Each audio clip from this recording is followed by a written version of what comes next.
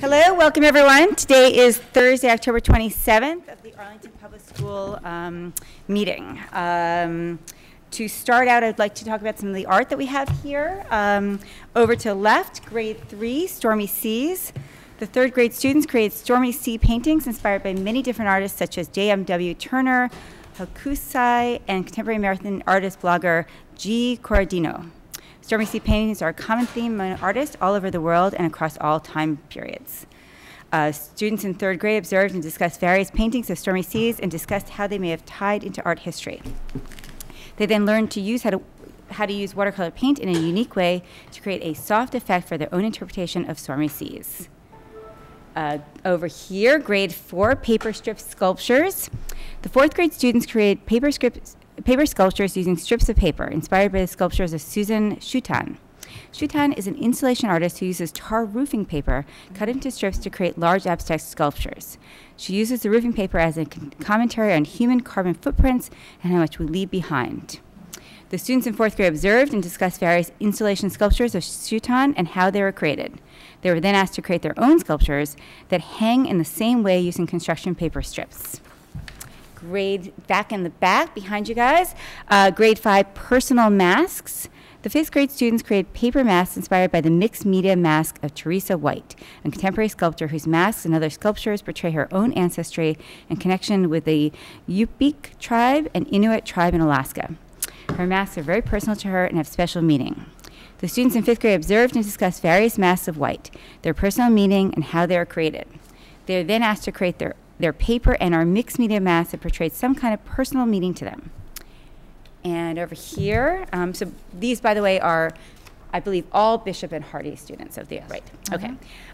Over here, to the right of me, grade 2, Frottage Creations. The 2nd grade students created Frottage Creations inspired by Max Ernst, a German painter, sculptor, graphic artist, and poet. Ernst helped to create the surrealist and Dada styles of art and created a style of art called frottage, which he would use pencils and other drawing media to create a rubbing of a textured surface. The students in 2nd grade observed and discussed Ernst's artwork and how he created his pieces. They discussed what texture means and how it can be incorporated into their own artwork. Then they were asked to create their creature mask with texture using OTAD paper and make a rubbing of that. They then drew the rest of the creature's body and used plastic textile plates to finish off their frontage. Okay, and over here, grade 1, abstract collage. The 1st grade students created mixed media abstract collages inspired by various artists, including Miriam Kutelis, a contemporary artist from Washington, D.C. Kutelis works in various media and creates beautiful abstract collages using maps, newspapers, pattern papers, and paint. The students in 1st grade observed and discussed Kutelis' artwork and how she created her pieces. Then they learned about mixed media art and how it refers to artwork that uses more than one art medium or material that artists use to create their artwork. First, the students were asked to create their own patterns on many papers to make them more interesting. The next class, the students were asked to create their own mixed media collage using the pattern paper they created the week before. Great, it's always great to see beautiful student work, and I apologize for butchering some of those names. I'd like to welcome Jason Levy, who is our AAA representative, and our student's name again is Lucy. Welcome. Thank you for coming. Really appreciate it. Is there any public participation? No. No, okay. Okay, so next, why did I do that? Sorry. Because it's fun. I don't know. Next item, we're going to meet the interim principal at Addison. We've all been very eager to meet her formally. We've heard that she's been doing a fabulous job, and some of us have seen that in person, and some have just heard it from others. But please, we'd like to welcome Dr. Eileen Woods. While she's making her way up, this is the second time in her career that she's been introduced to the school committee. As you all know, she served for 2 years as the interim principal at Dallin. And in between that stay here, she's also been in Wakefield and Brookline last year. So welcome, and thank you for coming back to Arlington this year. Well, it's really a pleasure to come back to Arlington, so I thank you for welcoming me back. I know that I have joined an exceptional group of educators and a very supportive culture here in Arlington and also at the Ottoson Middle School. The team of teachers at Ottoson are talented and dedicated professionals, and they are very committed to the middle school students. The students work hard, they're respectful, they're responsible kids, and they're supported by wonderful families. It's a diverse community, and we will be celebrating and welcoming all of you to the Inside Out project about the Ottoson Story, which is an art installation on Saturday, October 29th from 11 to 1. At Ottoson, every day we continue to build a supportive, inclusive community where everyone is welcome. And I want to just highlight a few projects that have gone on with our exceptional students at Ottoson and teachers. We have really worked hard this year to implement a advisory program. Our students had a wonderful celebration in September of Ally Week, our LGBTQ students, and want to make sure that you know what wonderful leaders they are at the school. Lots of clubs are starting up, math club and robotics and engineering, technology. We have a project following our Inside Out project, which is I Am Wall, where students are leading that, our peer leaders are leading that. We hope in January to celebrate Martin Luther King, and with emphasis on teaching empathy, and the kids are going to be talking about standing in my shoes, and we have literature to go along with that. I have a lunch group that comes to see me, and they talk about today celebrating Black History. We have a theme at Ottoson, which is be the best you, be the best version of yourself, not only for our students, but for all of the faculty and staff. And so we will be recognizing students at the end of each quarter who exhibit qualities of being the best you. We had a wonderful training yesterday with our peer leaders from A World of Difference. We trained 31 more peer leaders and diversity leaders, and we have, I think, trained over 25. So we're looking for the voice of the students in the school as leaders. As a faculty, we share best practices, instructional practices. We're working with the department chairs on the high leverage practice of student engagement. And each day we work the norms of collegiality, open, honest communication, and appreciation for each other. In January, we're going to do restorative justice training. Actually in November, we're going to be doing some diversity training with the faculty, and lots of things happening at Ottoson. So I don't want to keep going on and take all your time. But happy to be here, and it is a really wonderful school to serve. Questions, comments? Yes, Dr. Alice-Sampe. So, welcome. So just a quick question about the Inside Out celebration. Just for people who are watching at home, is all the public invited? Yes, all the public is invited, and we would love to have, it's going to be outside, so we have lots of room.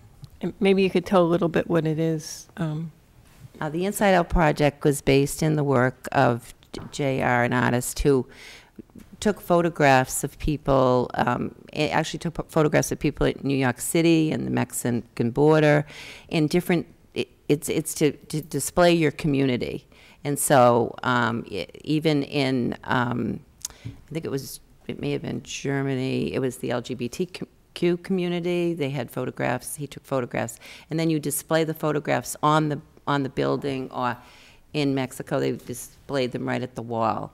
And so I do want to recognize the teachers at Ottoson who were the designers of this, and also the Arlington Fund for Education has supported this project as well. So it's really telling the story of the wonderful students that we have at Ottoson, and you know, we have probably over students coming from 50 different countries, and in our peer leader group yesterday, we realized that they spoke 13 languages.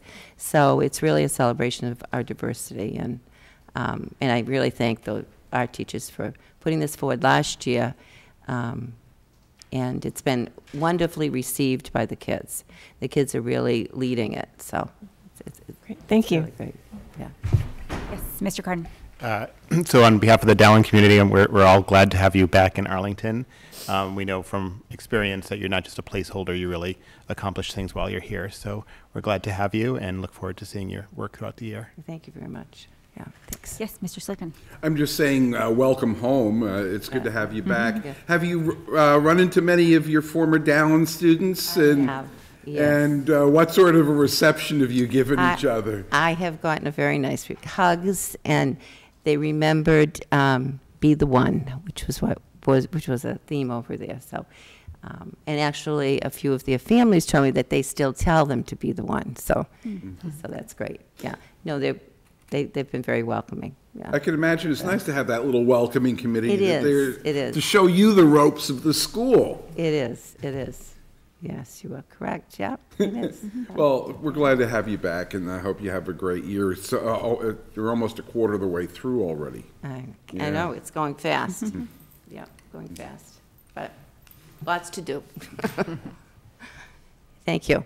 Oh, wait, I just have a personal thing to say. So oftentimes parents seek me out to complain about things, as you wouldn't be surprised. This year I had several parents seek me out to say how well the process has been at Ottoson.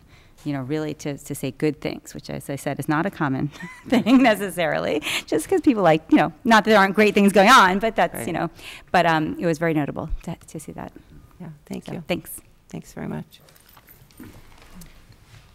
Anything else, or should we go? No, we're good. So the next item, we're having a special education report. This was actually something we had originally wanted to have a report last spring, and were delayed.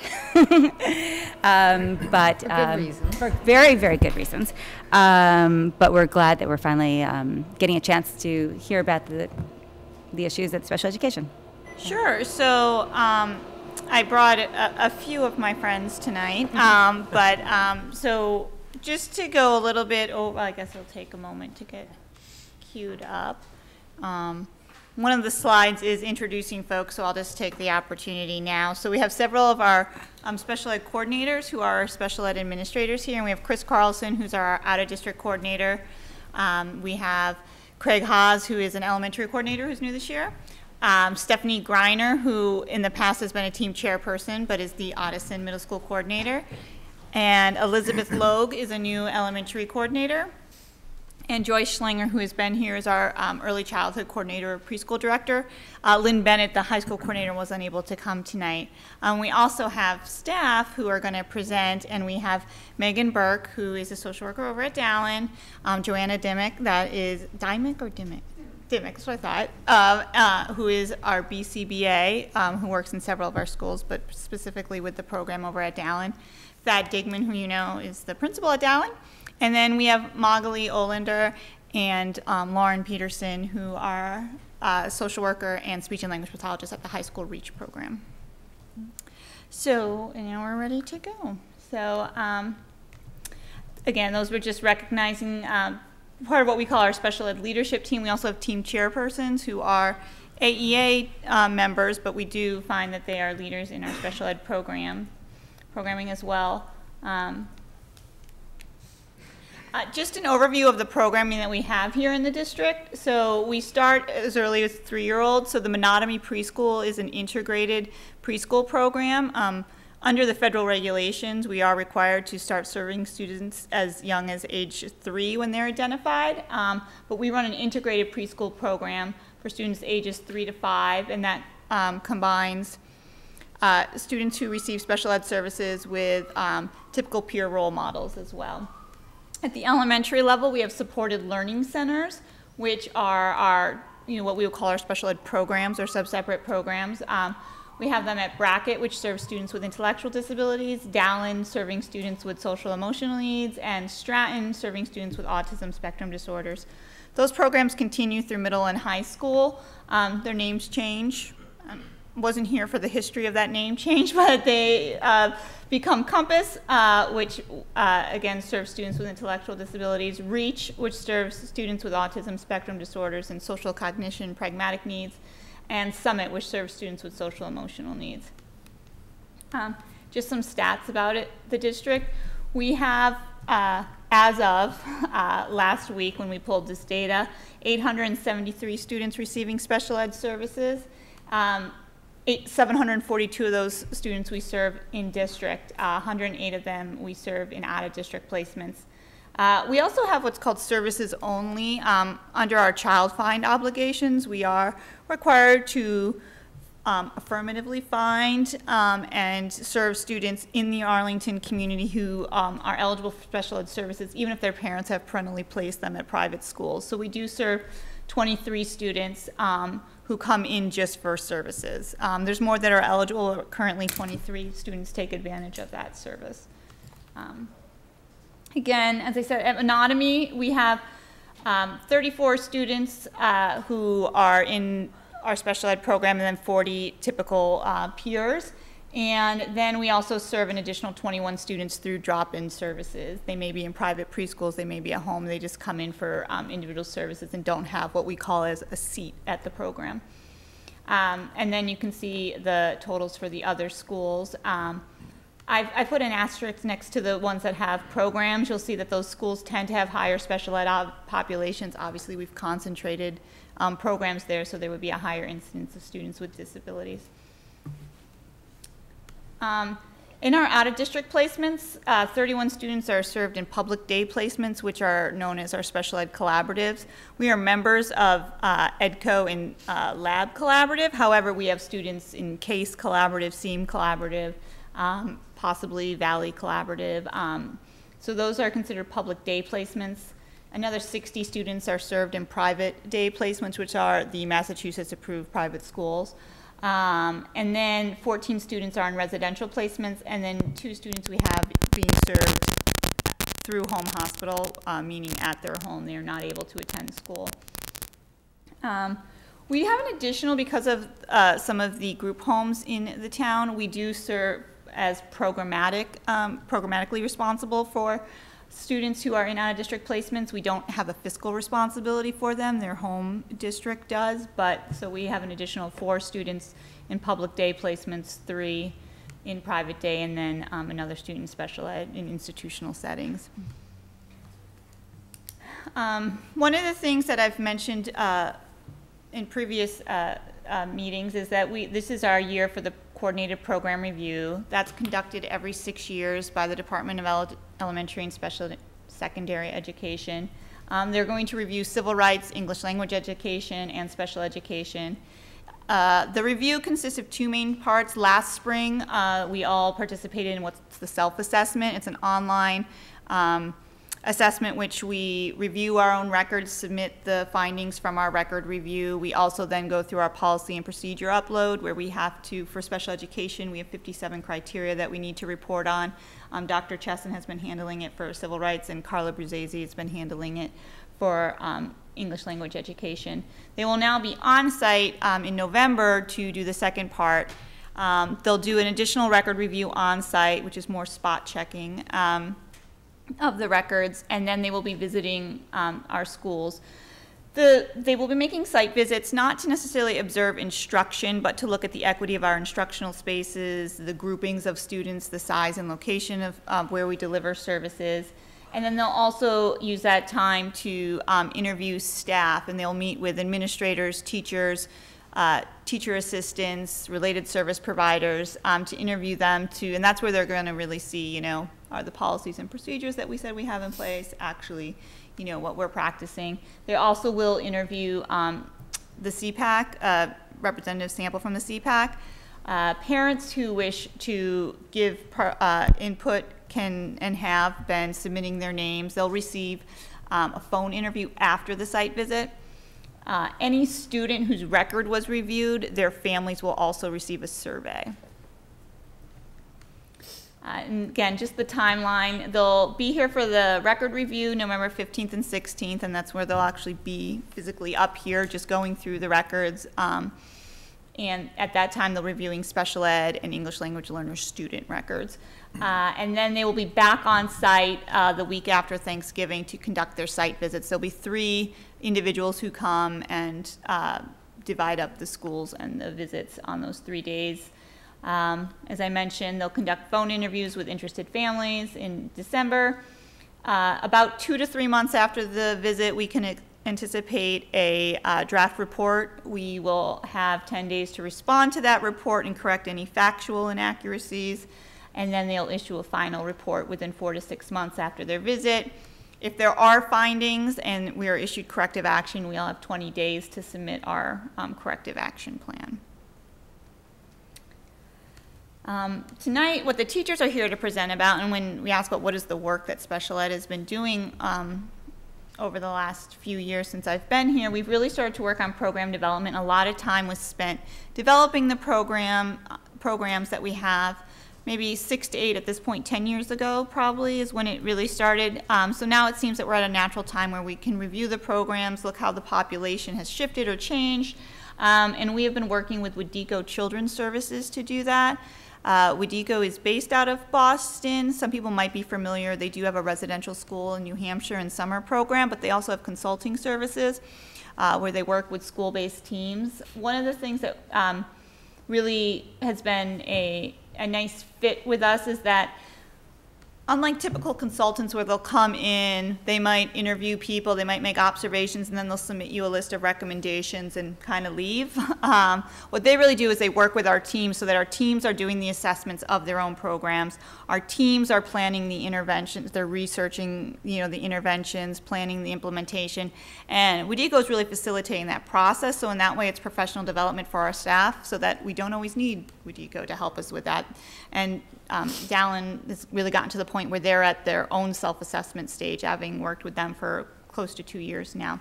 So I'm going to turn it over to the teams. I just wanted to add, we originally started with Dallin, the Summit program at Ottoson, and then Millbrook and Reach at the high school. That was in our first year, and now we have the consultants working with all 3 of the SLCs at elementary, Reach and Summit at Ottoson, and working with all of the 4 programs at the high school. So, do you, Dallin, want to start? Or did you want to? You're all going together. Yeah. Okay, great. I mean, it's a collaborative model here.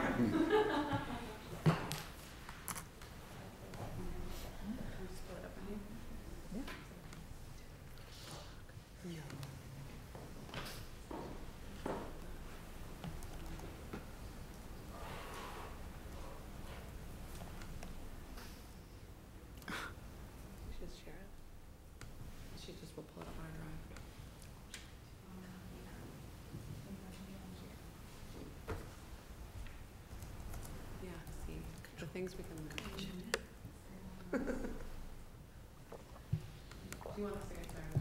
Yeah. Okay. So again, my name is Megan Burke. I'm one of the social workers who works over at the Dallin School, specifically with the Supported Learning Center. I'm Magali Olander, social worker in the REACH, which is the Autism Spectrum Program profile program at the high school. And I'm Lauren Peterson, the speech and language pathologist at the high school. And Joanna Demick is our BCBA, who works across the district, but will join us kind of when it's up and she is ready. So we have about the next 10 minutes together to talk about our shared experiencing with programming and program development through the Wadiko consultation. And just to start a conversation, we understand that this is a pretty brief time period and we'd love to continue the conversation along with anyone who is interested in having it. as we think about kind of launching into this conversation, we thought it could be helpful to start with a couple of questions for you, which you do not have to answer. You can just think amongst yourselves of what do you already know about the special education programming in town, how they're structured, supported, resourced, what do the programs do, and what interventions do the programs use? Tech support.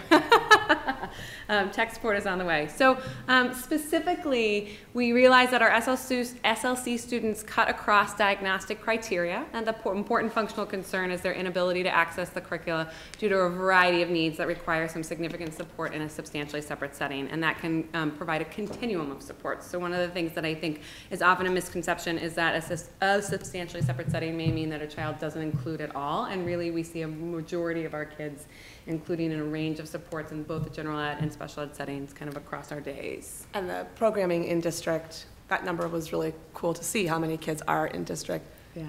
Continues to let the students receive all the specialized support and then have access to the richness that public schools provide. We see that so much at the high school with the different curricula that are available at the different levels and the enrichment stuff, which is nice for our students to access. We're up. So guys, that is a microphone. It won't actually amplify your voice, but if you could speak into it when you're talking, that way it gets to the TV. Oh, okay. You're on TV. You're on TV. You're on TV. Oh, you do. Cool. All right. So the WDECO came in, and I'll be honest, we were a little hesitant when this started. For those of us who have been in district for a couple of years, we've been through a couple of models of consultation, and we said, okay, like we'll buy in, but we need to see some action and some change. And I have to say that this was a really empowering process, specifically for our two teams. And they introduced the idea of the logic model, where we began with an assessment of student needs and then conceptualized some program models, some interventions and to meet those targeted needs, and then some evaluation. And the Dallin team, I think, is the one team in district that has gotten to that phase. And it was really fascinating to see with fidelity that we were implementing all of these things that we said we were going to be implementing, and exciting. I mean, we certainly had growth areas and areas to move from.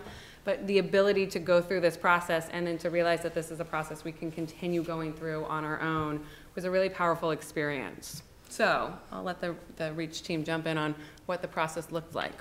Again, can you just move the microphone? Yeah, excellent. Right. Perfect. So WDECO, the logic model that WDECO sort of offers as a frame moves you through a process of identifying needs, figuring out what is already going in, figuring out what the programs are supposed to be putting out, giving back to the students and the community, the needs of that community, and then what are the outcomes? What's happening? Is it working? And that sort of follows that circular diagram that Megan just showed, but it's a very organizing and structured way of thinking about the work that we're doing, and it really did prove to be quite helpful at organizing our thinking and structuring our next steps. So as we think about how this was helpful for us, taking one of the biggest focuses we've had is having our program become structure dependent versus person dependent. So God forbid one of us runs off to Hawaii or something like that. Everything is still up and running. And so it was really helpful identifying needs. So we have program specific orientations that have been supported by the district before school starts, so our staff start the year ready to go. We have determined program-wide professional development from levels to TAs, to teaching assistants, to BSPs, to our behavior support personnel, to our related service providers working with the programs. And we've identified needs around staffing, physical space. We've really learned to prioritize and carve out time for meetings to be able to continue this work within our school days. And so it was helpful to identify what we're currently doing, identify what we want to be doing, and then have some good data to come back to our administrators who are supporting us through this process to help kind of advocate for those resources.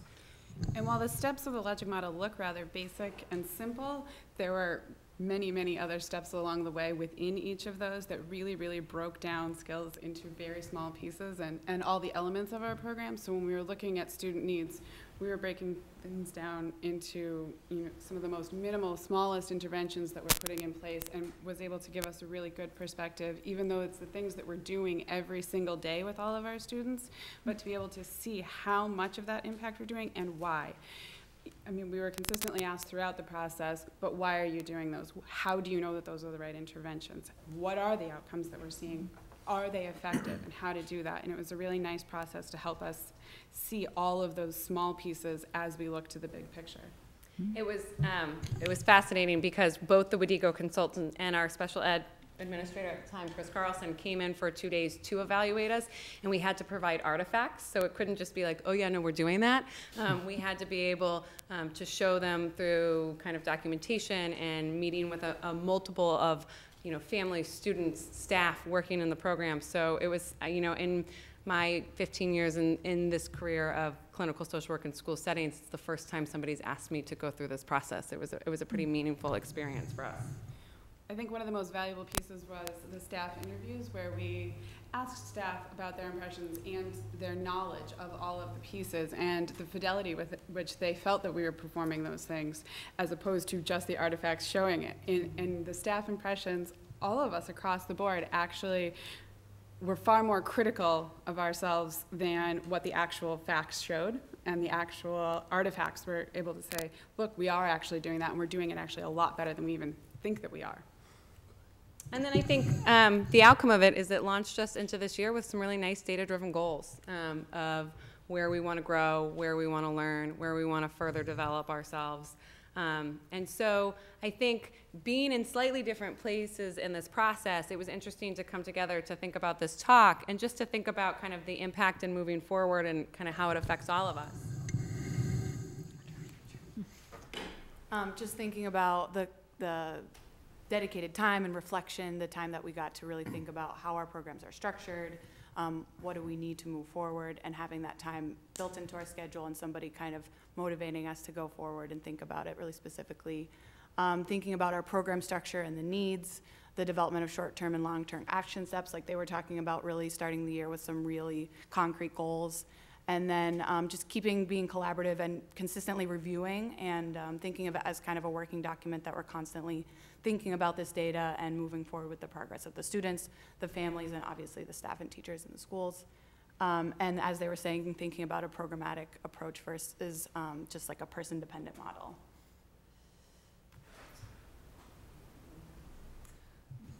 Thank you so much. Thank you. Thank you. Please come see us anytime. We might. I have a quick question. How did you end up partnering with this organization? How did that come to you guys? So I've worked with WDIGO for the last 14 years. Originally, I started working with them in Boston, and then continued the partnership in Reading, where I worked. And so, in part because of this particular work that they do, I think it really, again, works for the long haul, so that we are empowering our staff to continue to look as student populations change and grow, expand, shift a little right of what we used to be doing, maybe shift a little left of what we used to be doing. It gives us a way to respond to the needs versus always saying, oh, we need to create a new program or we need to add more of this. I think I've learned to trust the process through several iterations of working with them, because my fear is always like, they're going to come back and they're going to ask for 500 new staff to do X, Y, and Z. And without fail, every time they kind of look at what they're doing and realize by organizing their schedule and their existing resources and whatnot, they're able to tackle, like you said, you realize you're doing a lot more than you think you are, and when you're doing it in a targeted way, you're using our resources a little bit more effectively. Yes, Mr. Hayner. This may be for you, maybe for Dr. But you mentioned that we're one of 4 or 5 communities that are going to be required to deal with a lot of out-of-district students in the future.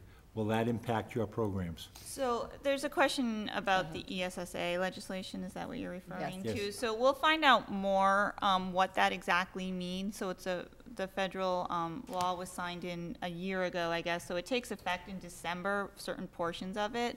The state itself hasn't necessarily figured out exactly how that's going to play out and exactly who's going to have fiscal responsibilities, but things will shift between McKinney-Vento, where students were originally covered under the Homeless Education Act.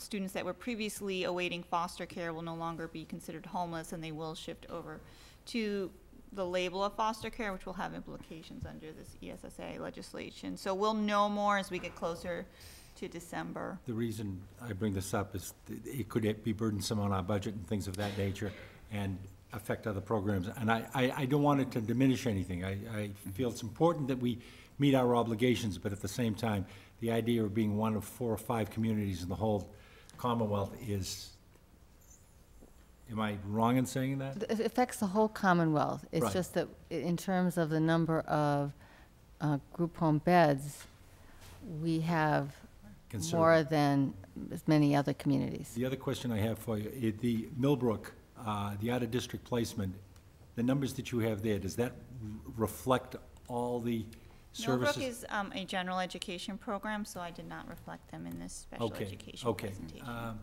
My concern is with all the homes that we do have in town and the burden, my understanding from different, that program may be going down below the high school, if we staff it properly. Am I wrong in that assumption? I think we're kind of far out on that decision-making. I don't know whether we're at that stage. Well, right now, the program is located in the central school. Right. Yes, and it's a general ed program. Right. And where it will reside down the road remains to be seen, but for this year, they will be there. But part of their charge is assessing, and some of those students, after the assessment, could become part of your program as well as general ed. Oh, correct. And correct. I guess, when I say expanding, the age group in some of the homes may be going down, and I'm just concerned that we have the proper staffing and not overburden the existing staffing we have, that's all. We'll be real sensitive to that as we go forward, for sure. Thank you. Yes, Dr. Alasampi. I have a couple comments. First, thank you very much for including the abbreviations at the start of your presentation. No, because we always hear these alphabet soup things. Oh, yeah. I never see them written out, and it's really helpful, and if parents are interested, they'll be able to get this on their website, and they can learn what BCBA and BCBSA are figures usually sit and choke on. I've been trying to think, I really enjoyed hearing about how you're changing, you're looking at the program, you're trying to focus it, and I'm just wondering how we could get more information on these programs, the different ones, and how well they're meeting the children's needs. I don't know if this would be will come out as part of the coordinated program review, or I think you would see that. So as they mentioned, they've completed their program evaluation. They got to that phase of it. So I think that's the kind of information they'll give us. One of the other products that we have asked teams to create is a handbook. So that reflects when they talked about targeting the needs of students, very specific to their programming. I think we've kind of done the umbrella of, they have emotional impairment. They've qualified under emotional impairment, which is the disability category under the DESE. However, when they really started to look at the student's profile and looking at the evaluation results, the family history, the outside service, like really getting a much more nuanced picture of what students present with. And so part of their evaluation, or part of the logic model, really calls for them to do that on a very specific level. So, saying that our students have anxiety and complex trauma history, this is kind of how we've said students with autism spectrum disorders and those with social cognition and pragmatic needs, because maybe they don't have the, disability category of autism, but they do have social and pragmatic needs. So they've really kind of distilled the profile of the student they're servicing, and once they've done that is when they start to then research what are the research-based interventions for these particular, profiles and needs. So those exist to a degree in their handbooks. I'm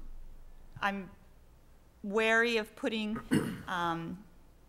really hard defined borders on some of this stuff, because we do need to make sure that we're being individualized, and we can't restrict someone just because they don't necessarily fit all of the criteria and whatnot. So we have kind of larger overarching descriptors of the programs on the website.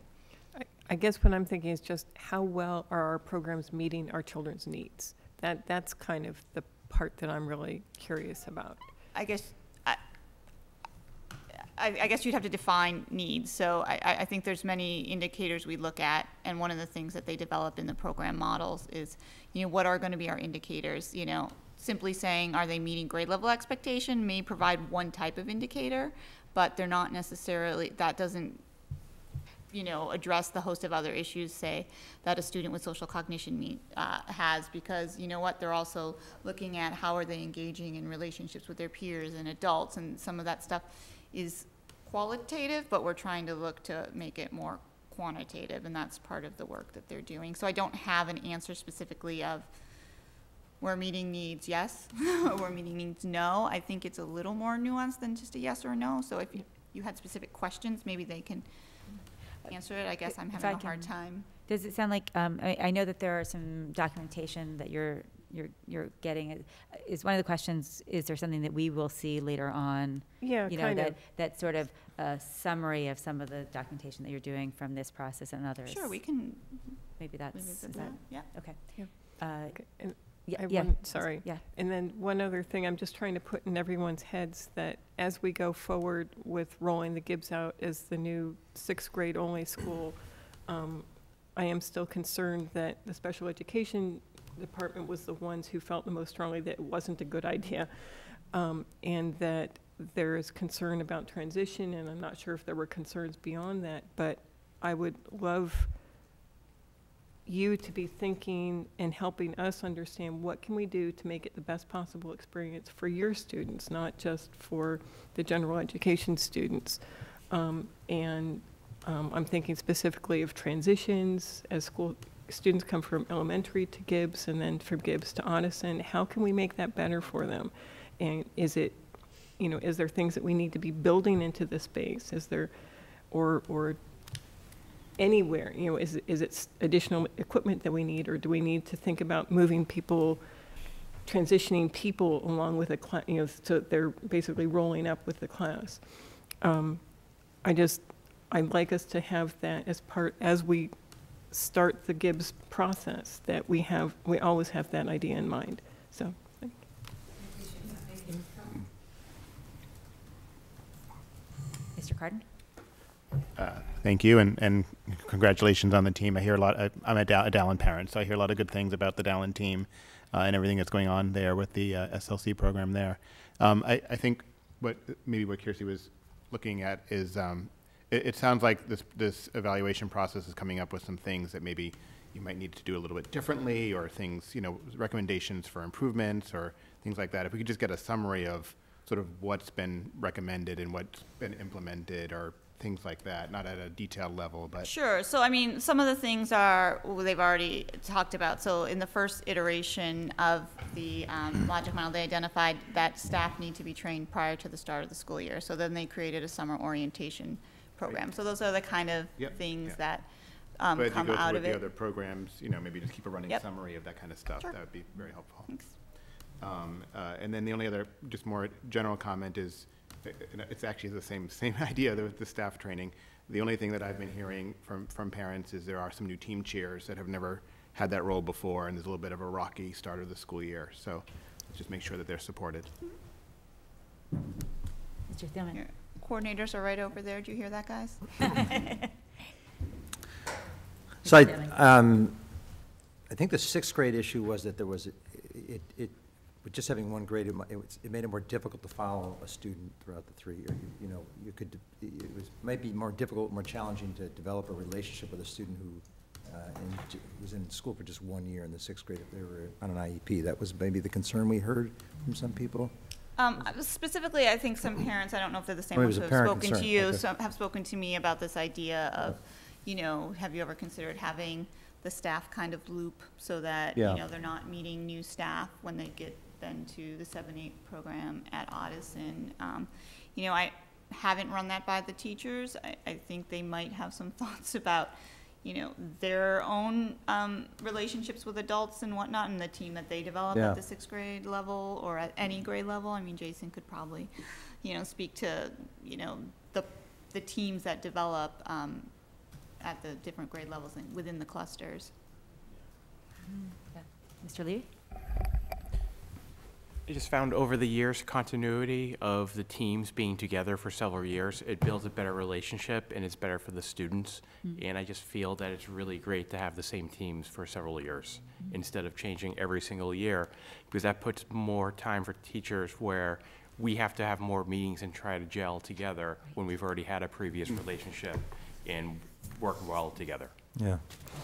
Well, I mean, I just, as the sixth grade model is evolving, I mean, I guess the point I want to make is just keep us informed of how the special education program is going to be developed. And, yes.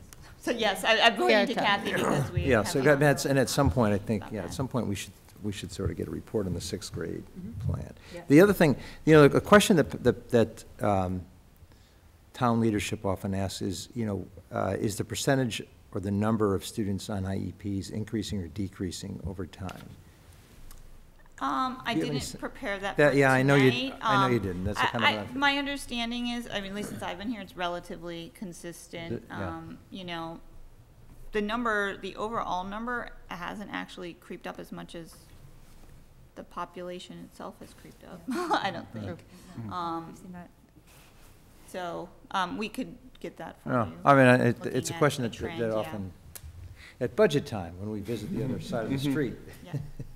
there's a question about that. I can tell you that in the last 4 years at Dallin, we have graduated children to less restrictive settings every single year, which has been something we've really enjoyed celebrating. Good for you. Great, congratulations. I have a big picture question. Where do you see special education Arlington going in the next 5 years?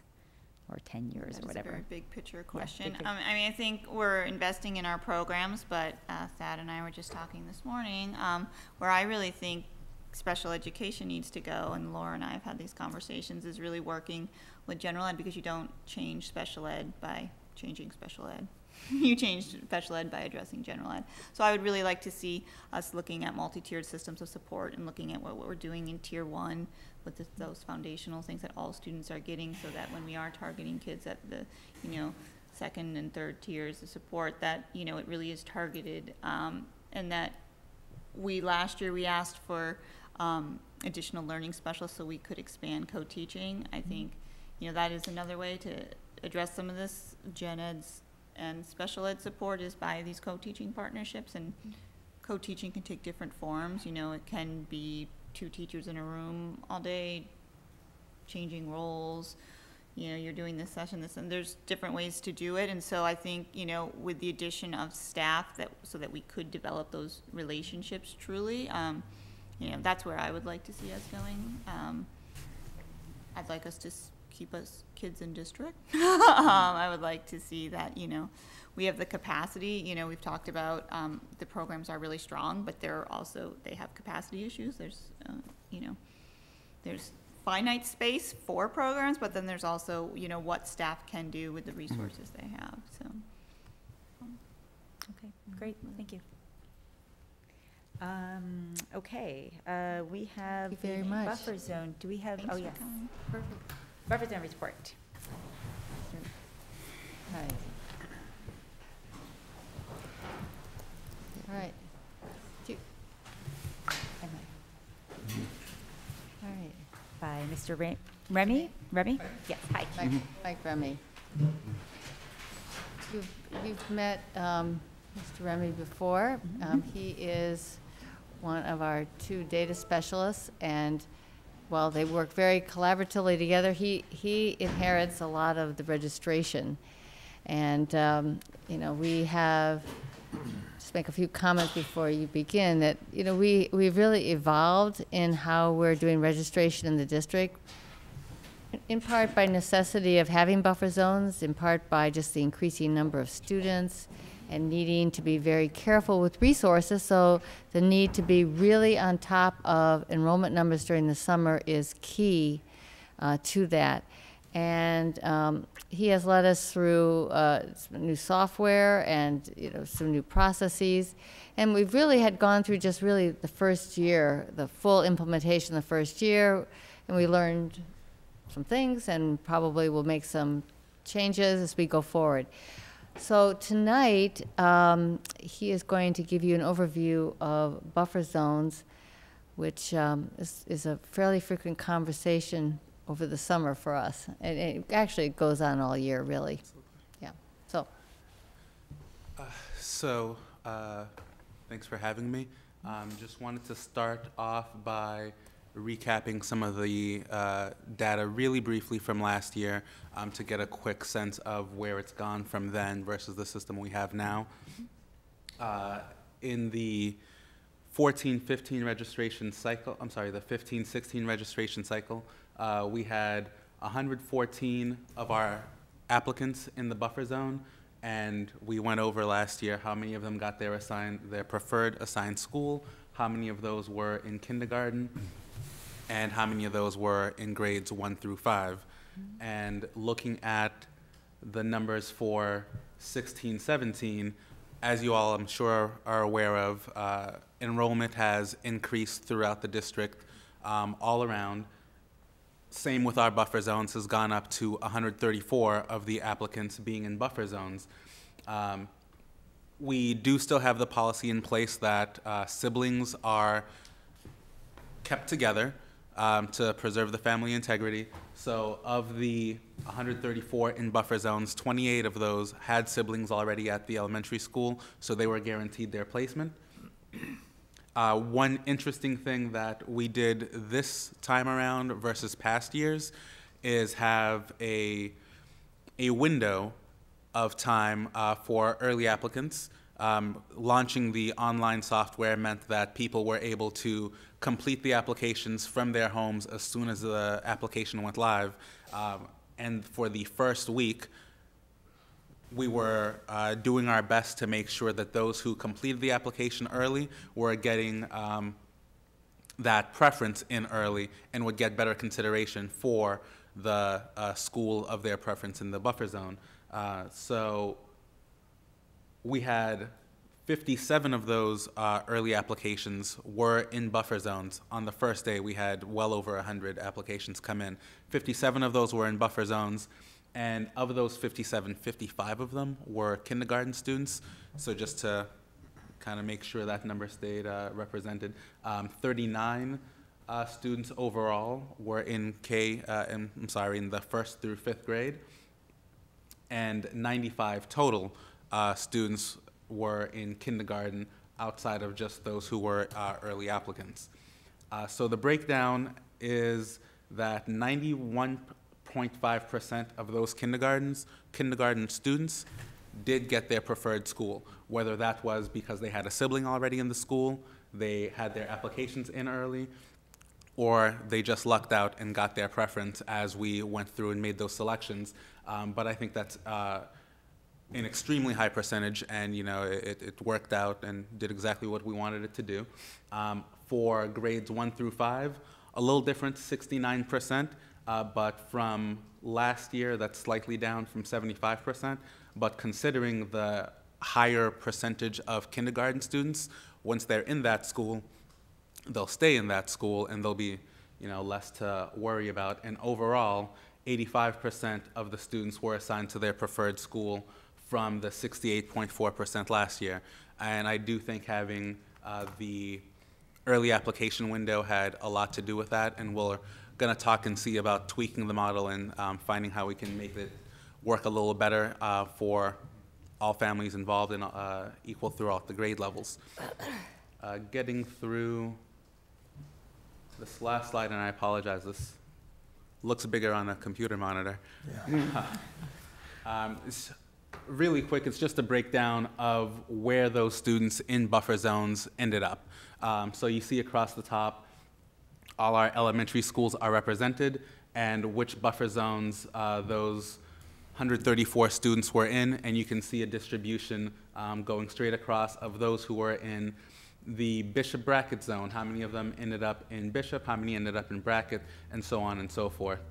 There is a plethora of data gathered through the software from this last registration cycle, and starting in a few weeks, we'll be starting to revisit those conversations and make adjustments for the 17-18 application, and see where we can improve and make things better. But a lot of this is available upon request, so if there's anything that was left out of here, please let me know, and we can start to put something together for you to kind of dig deeper into the buffer zone report. Yes, Mr. Slickman. Oh, I love this stuff. This is fascinating. My question is with regard to the last slide. Sure. Is that you're showing where kids ended up. I mean, I'd like to see which of these kids are the ones who ended up in their second choice and where they wanted to go, because that's sort of a pattern that interests us as a policy perspective. Not just where they ended up, but where they asked to go, and to compare those two. And that is, all those metrics are gathered. Mm-hmm. I didn't want to just hit you with all kinds of graphs and charts and everything, but give me a little time and I can put that together for you. I love graphs and charts. Sure thing. That's sort of my... He's the only one that does. No, I love graphs. You're not alone. Dr. Allison Ampe. It's probably good you didn't give them now because Mr. Schlickman would be drooling over here. In the meantime, I also had some questions. I went back and reviewed what, this is actually more for Dr. Bodie to be worked out with you. I looked at our buffer zone policy, JC, and it talks about a report, and it describes the report will include but not be limited to a description of buffer use, open enrollment, and their effectiveness. It should answer questions like, are the desired results being achieved? And if so, is this attributable to the buffer zone and open enrollment policy or other factors? Is class equity improving? Are imbalances smaller? What buffers are being activated by how much, and where's the flow between districts? And I think we've got some answers for the last one, but I'd like to hear some of the stuff about how class size equity is doing. I mean, and we could just add some of these things. It's partly it's helpful to the public. We still have parents who are not as happy as they could be because they've been put in a buffer zone as opposed to a hard line boundary, and it's helpful to have things to point at that, you know, we're doing this because it's good for the school, it's good for the schools, it's good for the students, and here's why, and here are numbers showing that it's why. So. Right. Well, I had mentioned this, I think, probably one of the earlier meetings, that it really was quite effective this year, particularly at the kindergarten level. And that's interesting given what high percentage of the number of students they had their first choice. Partly it was luck this summer that we had sort of growth in all the districts, you know, that part played out. But we were able to tweak it enough as we were going along that we got down to a point where almost all of our kindergartens, at least at the start of the school, that can change as the year goes on, and it already has. But, you know, the range was even narrower before, but you know, we have a lot of classes, they're in the 20s, in the low 20s, and they were even within, I think, 2 or 3 at one point. But what happens is some students leave, other students come in. In general, I would say that it has been very helpful to class sizes. If you recall, even not too many years ago, we would see some classes at one school at 28, 31, but in the high 20s, and other schools would have 20 in the same grade. And there was just that sense of there was an inequity of opportunity if you think that there is a value in smaller classes, which I think there's a sort of a unanimous agreement on that. So to the extent that we are able to have it's not perfect at all, but we're certainly being able to see a little bit closer evenness here. And I think actually one of the reasons why the percentage is lower at first choice for grades 1 through 5 is attributable to exactly this. that, you know, what happens is you have students in a particular grade, students move, students come in, so there's a natural unbalancing that goes on. So what buffer zones do a little bit is rebalance it. And you'll see more of that rebalancing going on in the upper elementary grades than you would see it in the lower. So I know that one of the questions that the committee is thinking about, and I think we need some more thought about it, and is whether it would be advantageous to have bigger buffer zones in certain districts, or maybe in general across the district. And I think that it may be too early to make that decision. We might need another year of data on that. But I can say that to the extent that it worked this year, and we worked very closely together, it was just a constant communication about this, that I think we achieved the best results we could with some real, you know, trying to, at the same time, give parents their preferred school. What is interesting, though, is that even toward the end of the summer, when we'd go back to wait lists, because we had this all organized by date and so forth, when it changed, because students do move, that we would go back and ask parents if they would like to go back to their preferred school. And we didn't do that as many times this summer as we did the summer before, and it was sort of mixed. Some did, some didn't. And then we'd go down to the next person on the list. So I don't know if you have any other further questions on that, but all in all, I think it was done well this year and achieved the goals we wanted to achieve. I think it would be helpful if we had some numbers that would back that up, and that's what Maybe I'm standard wondering deviation. about. What difference Well, is? In a written report, and not Yes. just a Yeah. presentation. Yeah. Okay, Mr. Hayner. I'm the other end of the spectrum from Mr. Schlickman. So if you could go to the third slide for me. About halfway down, Hardy Thompson, and it has 14 under Hardy Elementary. Does that mean there are, can you explain that 14, what it means to me? Okay, so in the Hardy-Thompson zone, Right. 14 of them were assigned to Hardy, with the other 7 assigned to Thompson. There were 21 applicants total that were in that zone. So if we go all the way down to the bottom, the Thompson-Hardy, that would mean 9 Thompson went to Hardy and 8 went to Thompson? Yeah. On the last line? Yeah. Correct. Okay, I guess my next question goes to you, Dr. Bodie. Sometimes the numbers are almost even. Is it when they come in that they're assigned, or, I mean, the purpose of this was to try to bring balance to the schools and stuff. And I know it's a difficult game to play with the numbers and stuff, but. The answer is yes, it is by numbers. And in fact, Remy was talking about that window.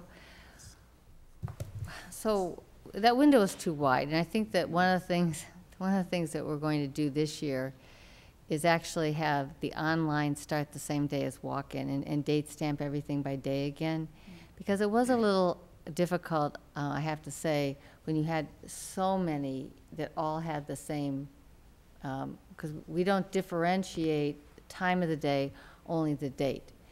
So yes, but then beyond that, everything became very ordered in terms of the date.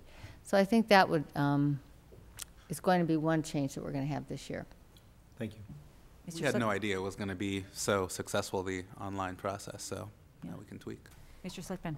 Yeah, I mean, the thing that, for us, I have no doubt that it went well, and that our policy was executed well, and that y'all did everything you could to make people happy. I really have faith in the operations of the district. But part of this is a policy question. Mm-hmm. And the reason why we're asking for this report is not to check up on the operations, because that's your job to make sure it goes well, and we have faith that it is going well. Mm-hmm. What we're looking for, in essence, is sort of a sense, is our policy right? How's the policy working? What do we need to do to adjust the policy in order to make things better for parents?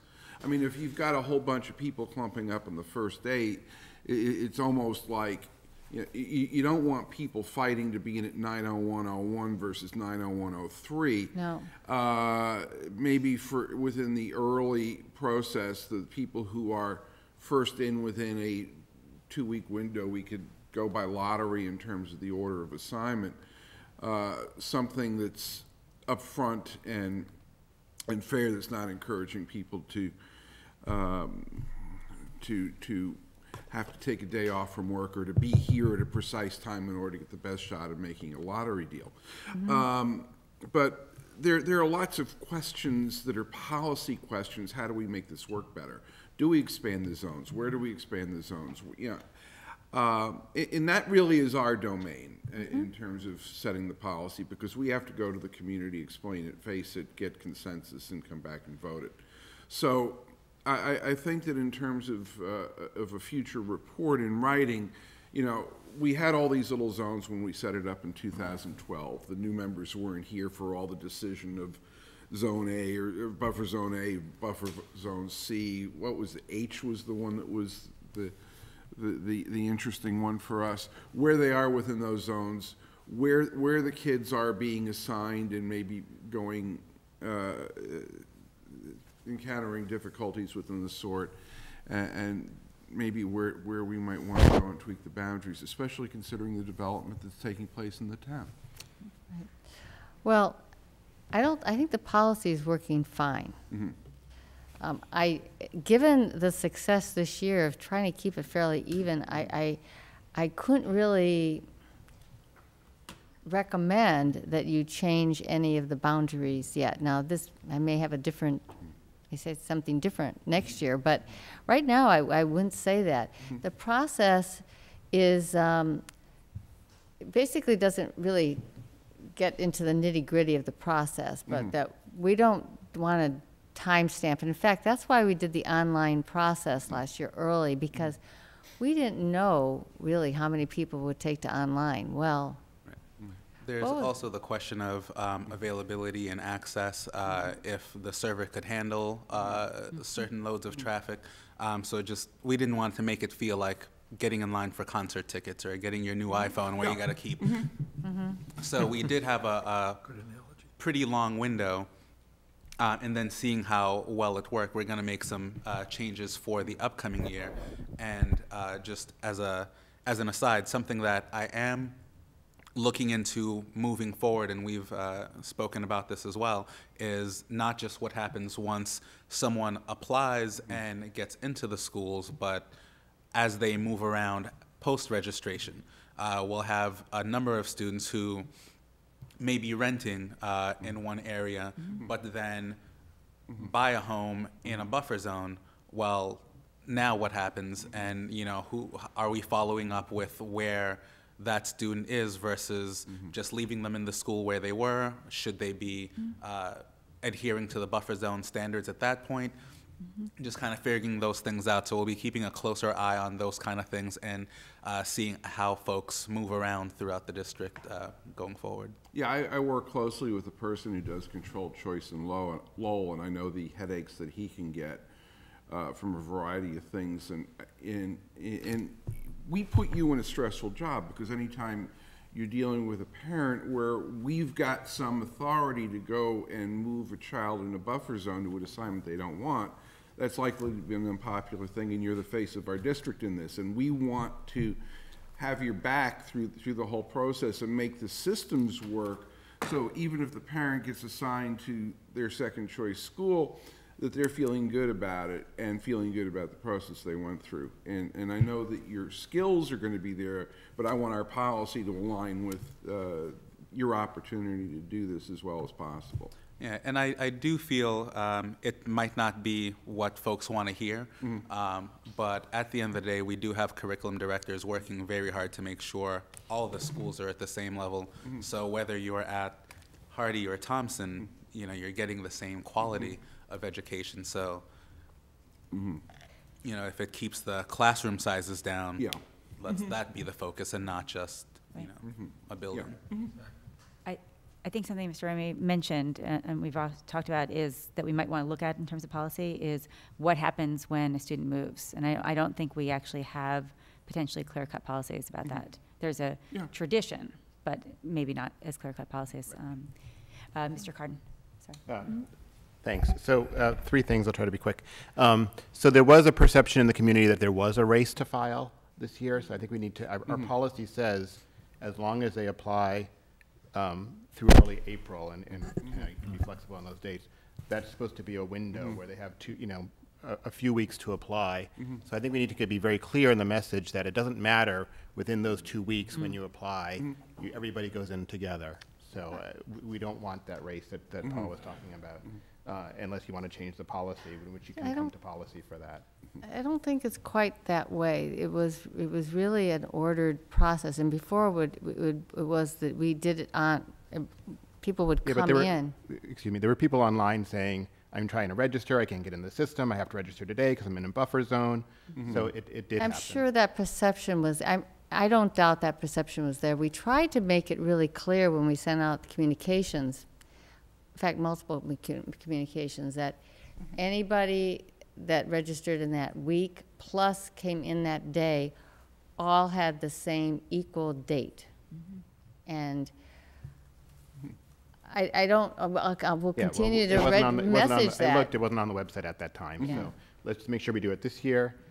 The other thing to bring up is, one of the issues with the policy was when the redistricting commission was thinking about this was neighborhood cohesion. So one of the trends I see here in East Arlington is sort of this, it's sort of becoming this choice area where you've got 9 people in the Thompson-Hardy district choosing to go to Hardy, and 14 people in what used to be the Hardy district choosing to go to Thompson. I mean, not 7 people in the Hardy district choosing to go to Thompson. That really wasn't what was, intended for it, and that's sort of what's happening. That's just a sort of an interesting thing to look at and think about as, we evaluate this policy holistically. Yes, it's meeting our needs, but is it worsening this neighborhood cohesion where kids are all going to different elementary schools? Maybe that's not a bad thing, I don't know, but it's sort of an interesting trend that I saw in the data. And then the other, go ahead. No, I think it's also important to keep in mind that part of this, what we're seeing here, also represents students who had siblings already at that school. So it won't, and it's not going to answer that 100%, but there's also part of that, just says defaultly, you have an older brother, older sister already at Thompson, you're going to Thompson. And the other issue, which is already coming up for this year, is the after-school programs. And people in the buffer zones don't know what they're supposed to do about applying the after-school programs. So I think we need to make it clear to those programs that they should not be enrolling people or giving them preference on wait lists until buffer zone assignments are made. And that message was given to all of the after-school programs, whether they were our programs or private, that they could not make any decisions about that until the buffer zones. And I think they all adhered to that. Maybe not? Not what I'm hearing, but not what you're hearing. I Well, mean, it was clearly asked of all of them that would be what we wanted to see. Great. But we will check up on that a little bit better than this year. Great, thank you. I was very impressed by how equitable the numbers were this year. I mean, we had kindergarten classes between 22 and 24 across. One of the things I think will be interesting for us is that different schools have different retention rates because some areas of town have a lot more rentals and then others, and to see whether those equitable class sizes now continue to be equitable will be interesting for us to know. Yeah, Mr. Hayner. Just real quick, is there any thought of ever asking parents if they'd be willing to go to another school when they're in the buffer zone, or do you just assign? Oh, you mean outside the? If they're not in the buffer, if they're not in the buffer zone? No, I mean, buffer zones sometimes can be a little contentious because my neighbors, they're friends and stuff, and you're going to one school and I'm going to another school. I didn't know if that's ever offered. I mean, it throws another thing into the mix. Where that comes in is there's another process, open enrollment. Okay. And yes, that does happen. And the most common reason for why people want to do that is that a grandparent or a babysitter is nearby, and it's easier walking. So we deal with that way. Now, I will say that in the policy, and we actually adhere to it very consistently. All buffer zone decisions are made first, because that was a promise we made, and then we go to open enrollment. So open enrollment decisions, we tell people, aren't really made until the summer. Some are more clear, you can do it earlier in the summer, but some have to even wait as long as the end of July. It's your word. Thank you. And keeping in mind that it's 100% a moving target, what happened a lot with so many applications coming in very early online is as we went through the summer, as it turns out, I was applying for Arlington, but we ended up moving in late July, or this and that happened, so more space started to fill out, and by the time school started, my projections for class sizes and then the actual class sizes changed quite a bit, and things kind of freed up, which worked out. But from what we were looking at, mid-July, late July versus first week of September, there's a bit of fluctuation with those who don't actually attend, even though they've completed all the paperwork and applications. Moving target's a good way of describing it. Yes, yes. It's a very dynamic process, and just the nature of it being dynamic is going to put it's not going to be perfect, and you'll never get perfect results, because as soon as you've balanced a class, you can have a move and it changes. But I think it was effective, and I want to appreciate, publicly appreciate all the work Remy did, because it was a lot, especially when you go through developing a new system. There was a heavy workload last year on this one. Thank you.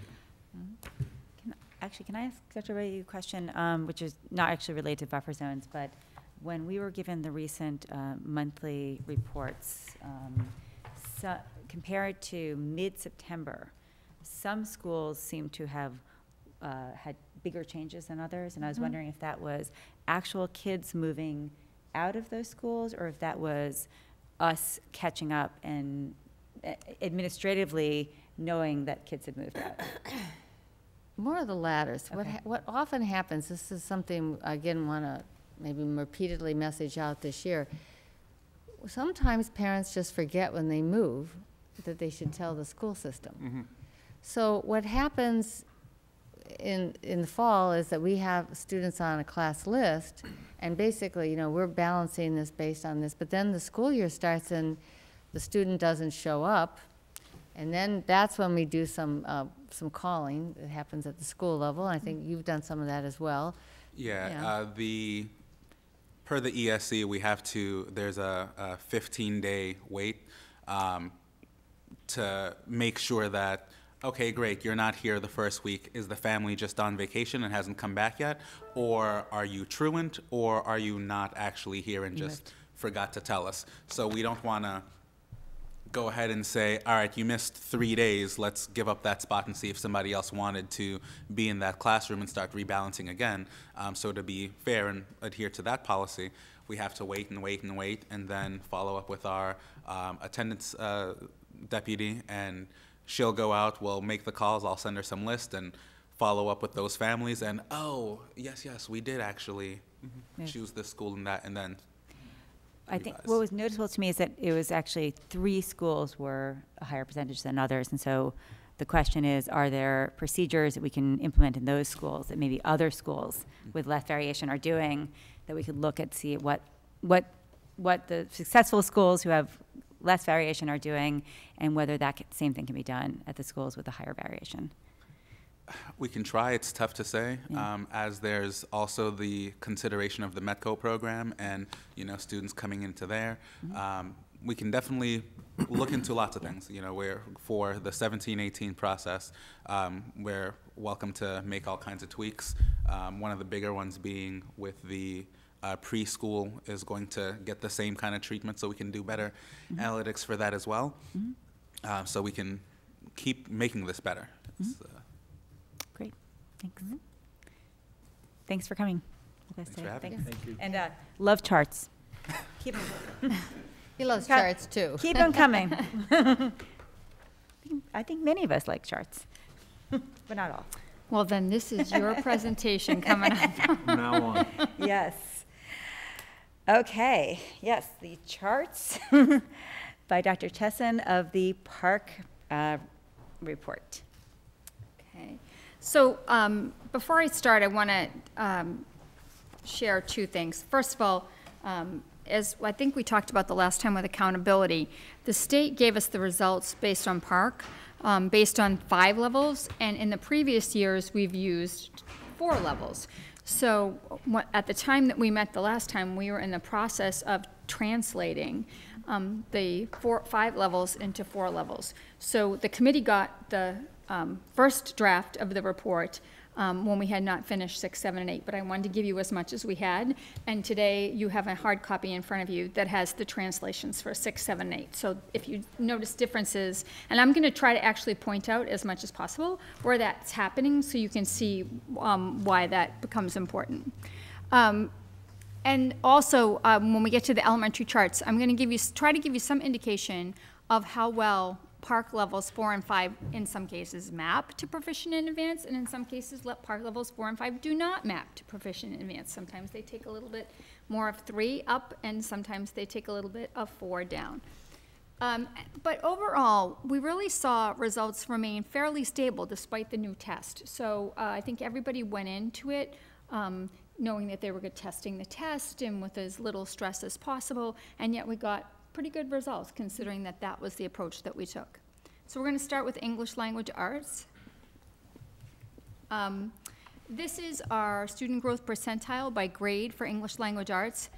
As you know, our target is 50. You'll notice I'm now putting a postscript on the bottom, and that is that depending on whether you talk to the DSAC people at the Department of Education or you talk to the people at the University of Massachusetts at Amherst, the margin of error in a student growth percentile can be anywhere from 20 to 30 points. Yeah. So it has a very large margin of error. So I just want to call that to your attention. So, excuse me, where's the validity of the report then?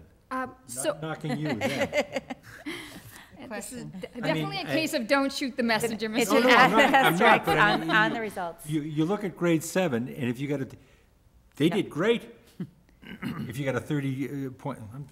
Well, if there's a 30-point discrepancy. So right. we're saying that 50 is our target. We are shooting for 50. If I see a 46, I'm not going to, or 49, I'm certainly not going to panic. If I see a 28, then I'm going to ask more questions because of the large amount of discrepancy. If I'm the teacher you're asking that question to, and I look at your footnote, I am asking you why you're asking me the question. I'm not trying to be contentious with you. I mean, that's the state's issue. Dr. Allison-Mp has something.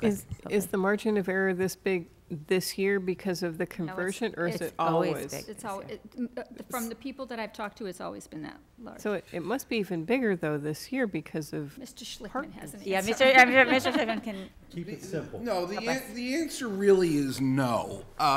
There is inherent error in individual scores, so you shouldn't view an individual score as being discrepant over the course of 20 or 30 points.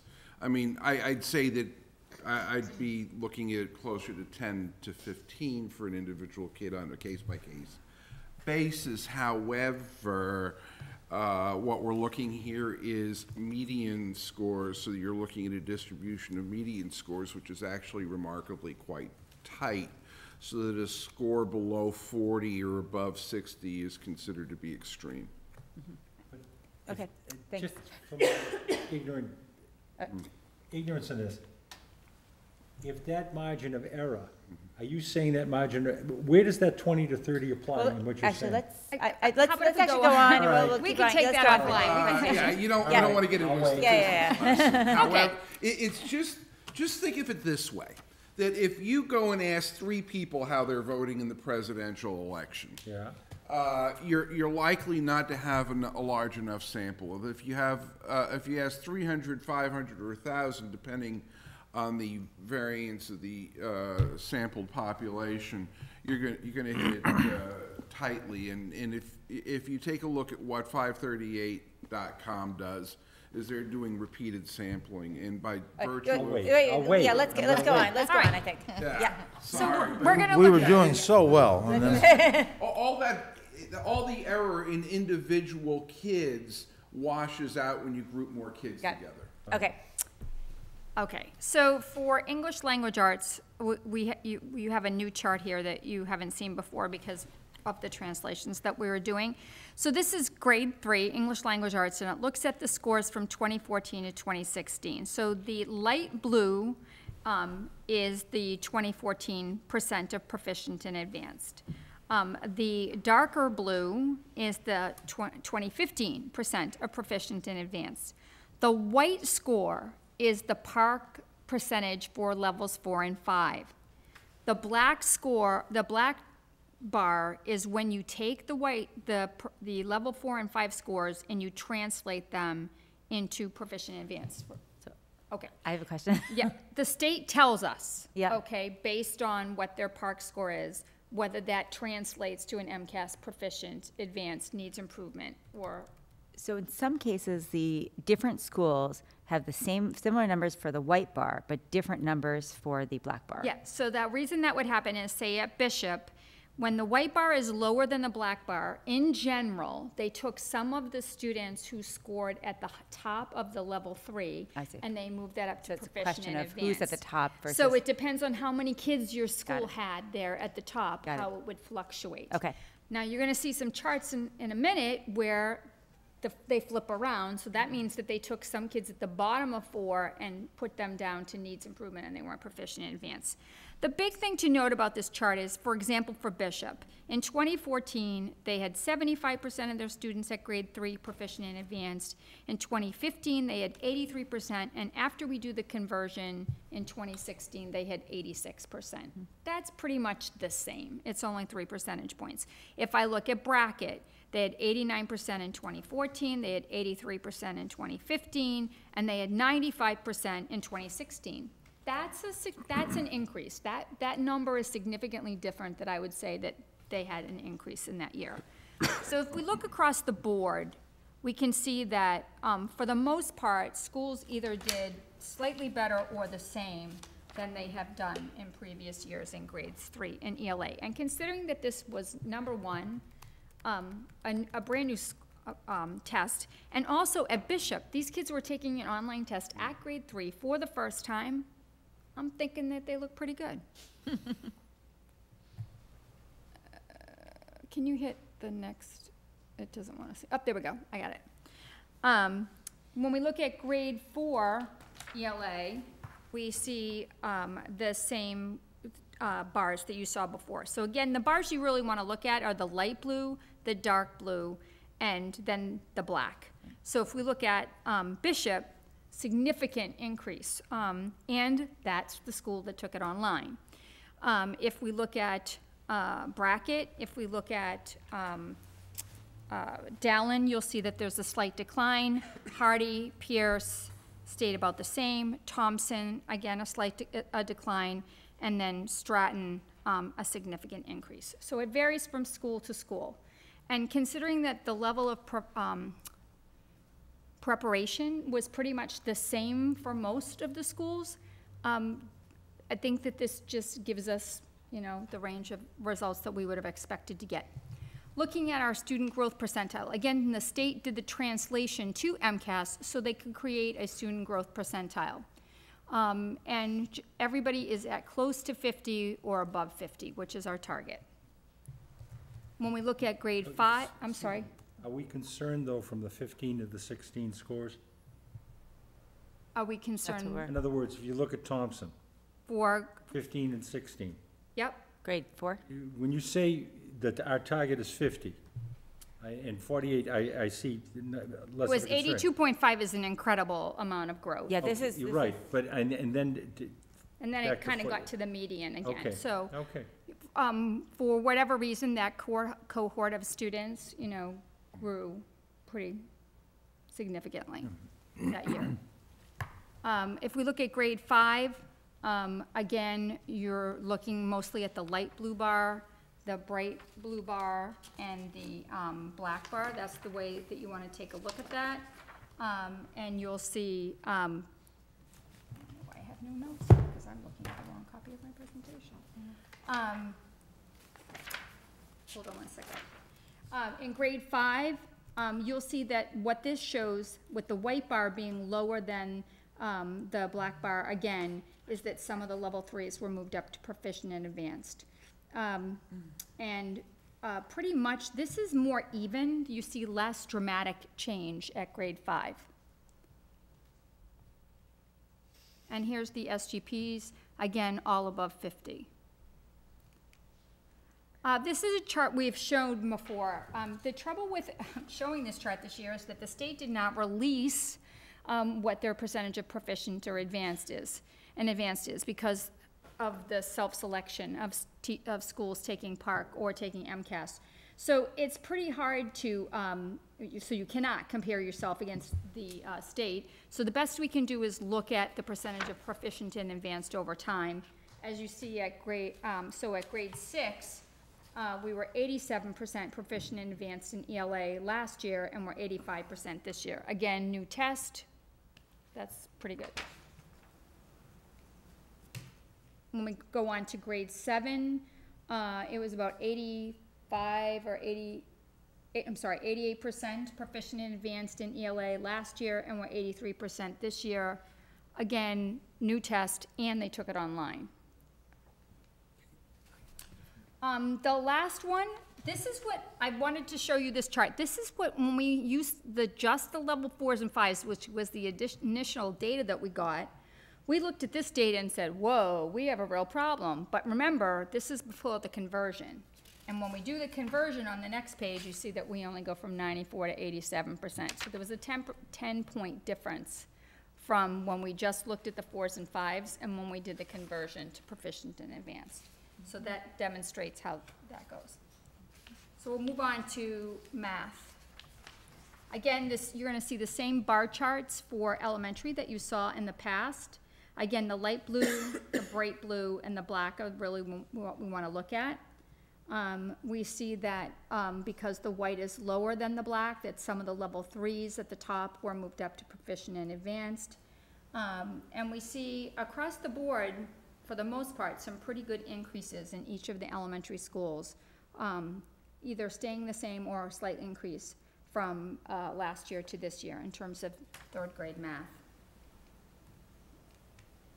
If we look at 4th grade math, you'll see that this is one of the times where the white and the black bar, for the most part, are pretty close together, but this is where the schools are a little bit different, and it depends on where the kids were in terms of proficient or advanced. But some of the schools showed an increase, some of the schools showed about the same, and this was one of the results that we talked about that we were surprised at. This showed a decline, a pretty significant decline in Dallin. And we are, as I said the last time, looking at other data to try to get a handle on that.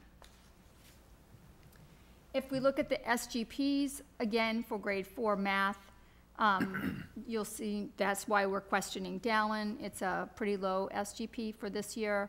And the same thing for Stratton. The rest of them are close to in the 40 to 60 range, which is, and I go by what my DSAC, former DSAC person, Paula O'Sullivan, is our data person for the state. She used to work for DSAC, which is the division in the state that works with schools that are at the lowest levels to try to bring them up. And she would tell me that even though our target is 50, that they really don't worry about anybody until they fall below 40.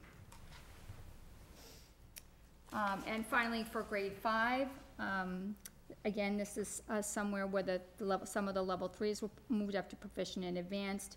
And similarly to what we saw in ELA, scores start to level out when we get to grade 5. And we see the same thing happening when we get to middle school, that there's a lot more diversity in scores at 6, 7, and then when we get to 8, the kids start to level out again. And looking at the SGPs for grade 5, again, we see a concern that we're investigating more at Dallin and Thompson, and the remaining schools are above 40. Looking at the middle school, again, we can't really compare ourselves at the state, but we see that our percent proficient and advanced in math at 6th grade remained the same from last year. We did see some decline in grade 7. which is one of the reasons why we're going to start using iReady to try to get a better handle on where those students stand, which iReady is an assessment tool online assessment tool that we're piloting at the middle school. And if we look at the math for 8th grade, it's pretty much the same. Now, math for 8th grade is a little harder to discern because now we have 2 tests. Before we used to have just 1 test. Everybody took the math test at grade 8, and now in grade 8, the large percentage of our students take the Algebra 1 test, and then the other students take the grade 8 test. And pretty much what you'd expect. Students who take Algebra 1 are generally students who do pretty well in math, and their percentage proficient or advanced is higher than the students that take the regular 8th grade math class, because those are students that tend to be a little more challenged in math. So looking on to grade 10, in grade 10, the level of proficient and advanced in math is just slightly down from last year, but the state also went slightly down, so the difference between ourselves and the state is about the same. That's the only way we can compare, because MCAS is now still the same in 10th grade. So looking at science, now science remained the same. Everybody took MCAS, whether they were at grades 5, 8, or 10. We see that we're still significantly better than the state at grade 5 in science, even widening the gap this year compared to last year. We saw a significant increase in the proficient and advanced scores at grade 8 in science. And considering that we have 2 teachers that were recognized in science and technology as being the best in the country, I think that we definitely see a result of that. And I'm sorry that the labels aren't on here, but we are pretty much stayed the same in our percentage of proficient and advanced at science in grade 10, and you see that we still have our difference from the state. We're pretty much staying the same. Last time there was a question about PPI, so I wanted to just answer Ms. Stark's question from the last time. And Mr. Schlickman gave me a really nice way to explain this, so I'm going to take this one on the road. This is PPI over time for the high school. There was a question the last time about weren't we concerned about how the PPI at the high school, the cumulative PPI, seemed to be going down. So I wanted to show you the PPI, which is an accountability measure for all students and high-need students at the high school from 2013 to 2016. And you'll see that it pretty much has remained stable for all students, with the exception of the 2014 school year, and that it went up for 2014-2015 for high needs group, but then it went back down. So I want to show you what that does with all students. So remember, 2013 is 71, 2014 is 104, 2015 is 71, and 2016 is 79. So this is a weighted average. So the second bullet line down there, you see, shows you how you would calculate it. So you would take your FY16 number, multiply it by 4, your FY15 number, multiply it by 3, your FY14 number, multiply it by 2, and your FY13 number, you'd add all those calculations up and divide by 10, and that would give you your cumulative weighted average for PPI.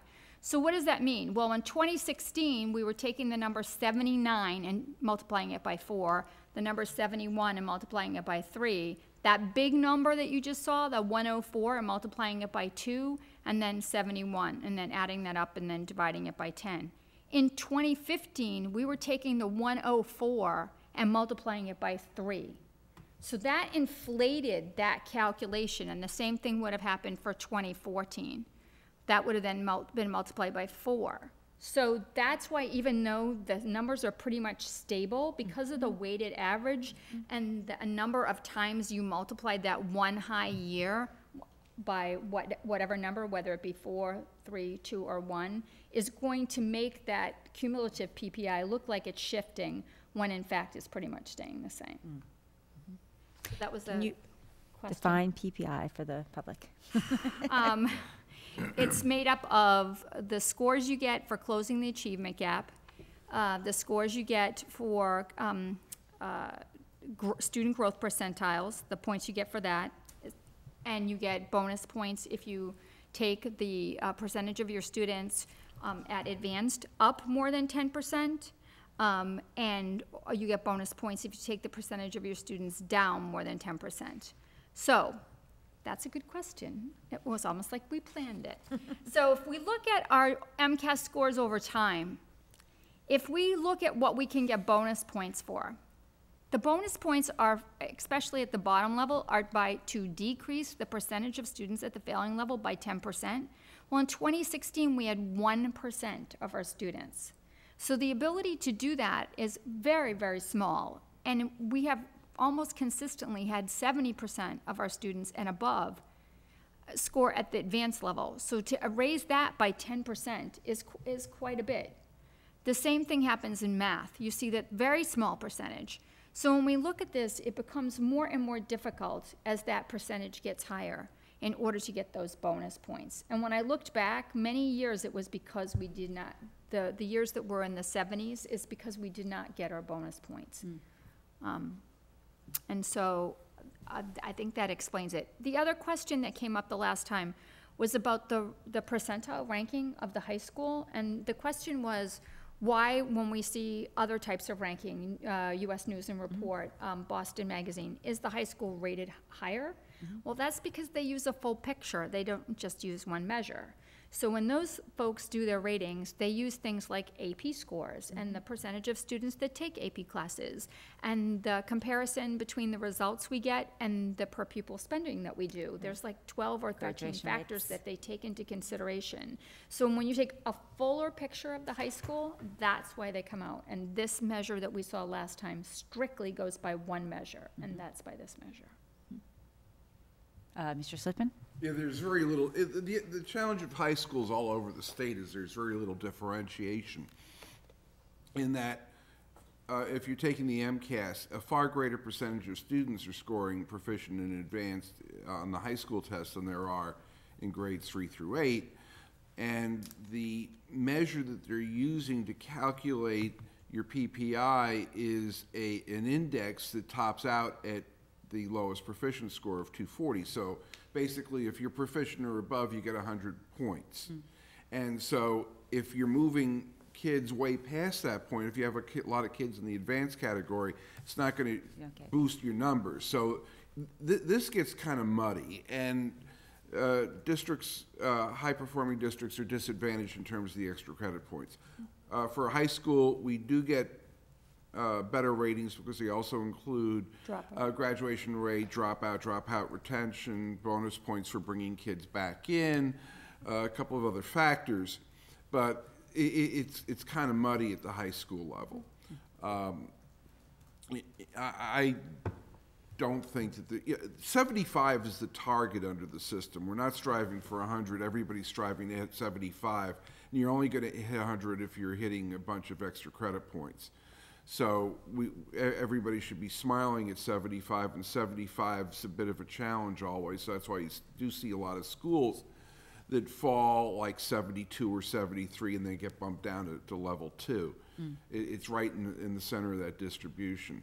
So I'm never worried about a difference between level 1 or level 2. And there's a lot of mud in the high school percentile ranks. And in fact, if you're thinking about the variance in this, and there's a lot more variance this year than before, it's because you basically have 3 classes of schools this year in grades 3 through 8. One, you've got a bunch of schools that switched to Park in 2015, and it's their second year of Park. Then you've got the schools that we're a member of, which were at MCAS last year and moved to Park this year. And then you've got, and that's about a quarter of the schools statewide, and then you've got a quarter of the schools statewide that stayed with MCAS. So that of the schools that are being rated within the system, 75% took the test they took the year before, and 25% didn't.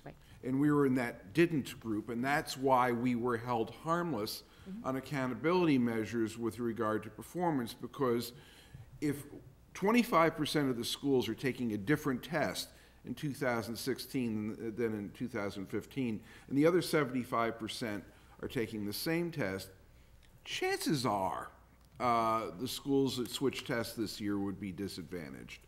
And that's going to show up in your scores. And of course, sometimes strange things happen. Lowell's growth measures on ELA went way up this year, and we were also a switch school. So maybe there's something we're doing aligns more to Park than to MCAS, I don't know, but we didn't have experience with Park. Arlington didn't have experience with Park. It was a new experience, and there was a lot of good teaching and learning, but not very much thinking about what the test is going to look like and prepping kids for tests, which is sort of the standard anxiety-driven teaching technique that precedes the test. But the point I want to make, though, is that our scores were pretty much the same that they were the previous year, without a ton of test prep and without a lot of anxiety. Maybe So test I wanna prep is compliment actually our not teaching effective. staff. I think As it we was know. a great environment Yes. this year, and I really thought that the teachers in Arlington went at this in a very positive manner. And my attitude towards looking at the results this year is, okay, that's nice. Move on. And let's just teach the children well and be done with this, because I'm not worried about any of our schools. There's no warning signs. We're a high-performing district. We switch tests. That's nice. Go teach. Yeah. Mr. Thielman. So given the fact that there was less test prep than there has been in the past, is that going to be the norm going forward? Well, you know, every teacher, as much as we work together as colleagues, also closes their door, you know, and so this year we told people that really were trying out the test and don't do a lot of test prep, and I think the vast majority of people listened and went with that. I think there were some people that didn't, and I think that that's always going to be the case. I think that when we look at Park, it's very aligned, and MCAS 2.0 appears to be going in the same direction, very aligned with the Common Core. That's what our writing and reading programs look like. That's what our math programs look like. And clearly, our students did not suffer from not concentrating on test prep. So I would say we'll just keep a course.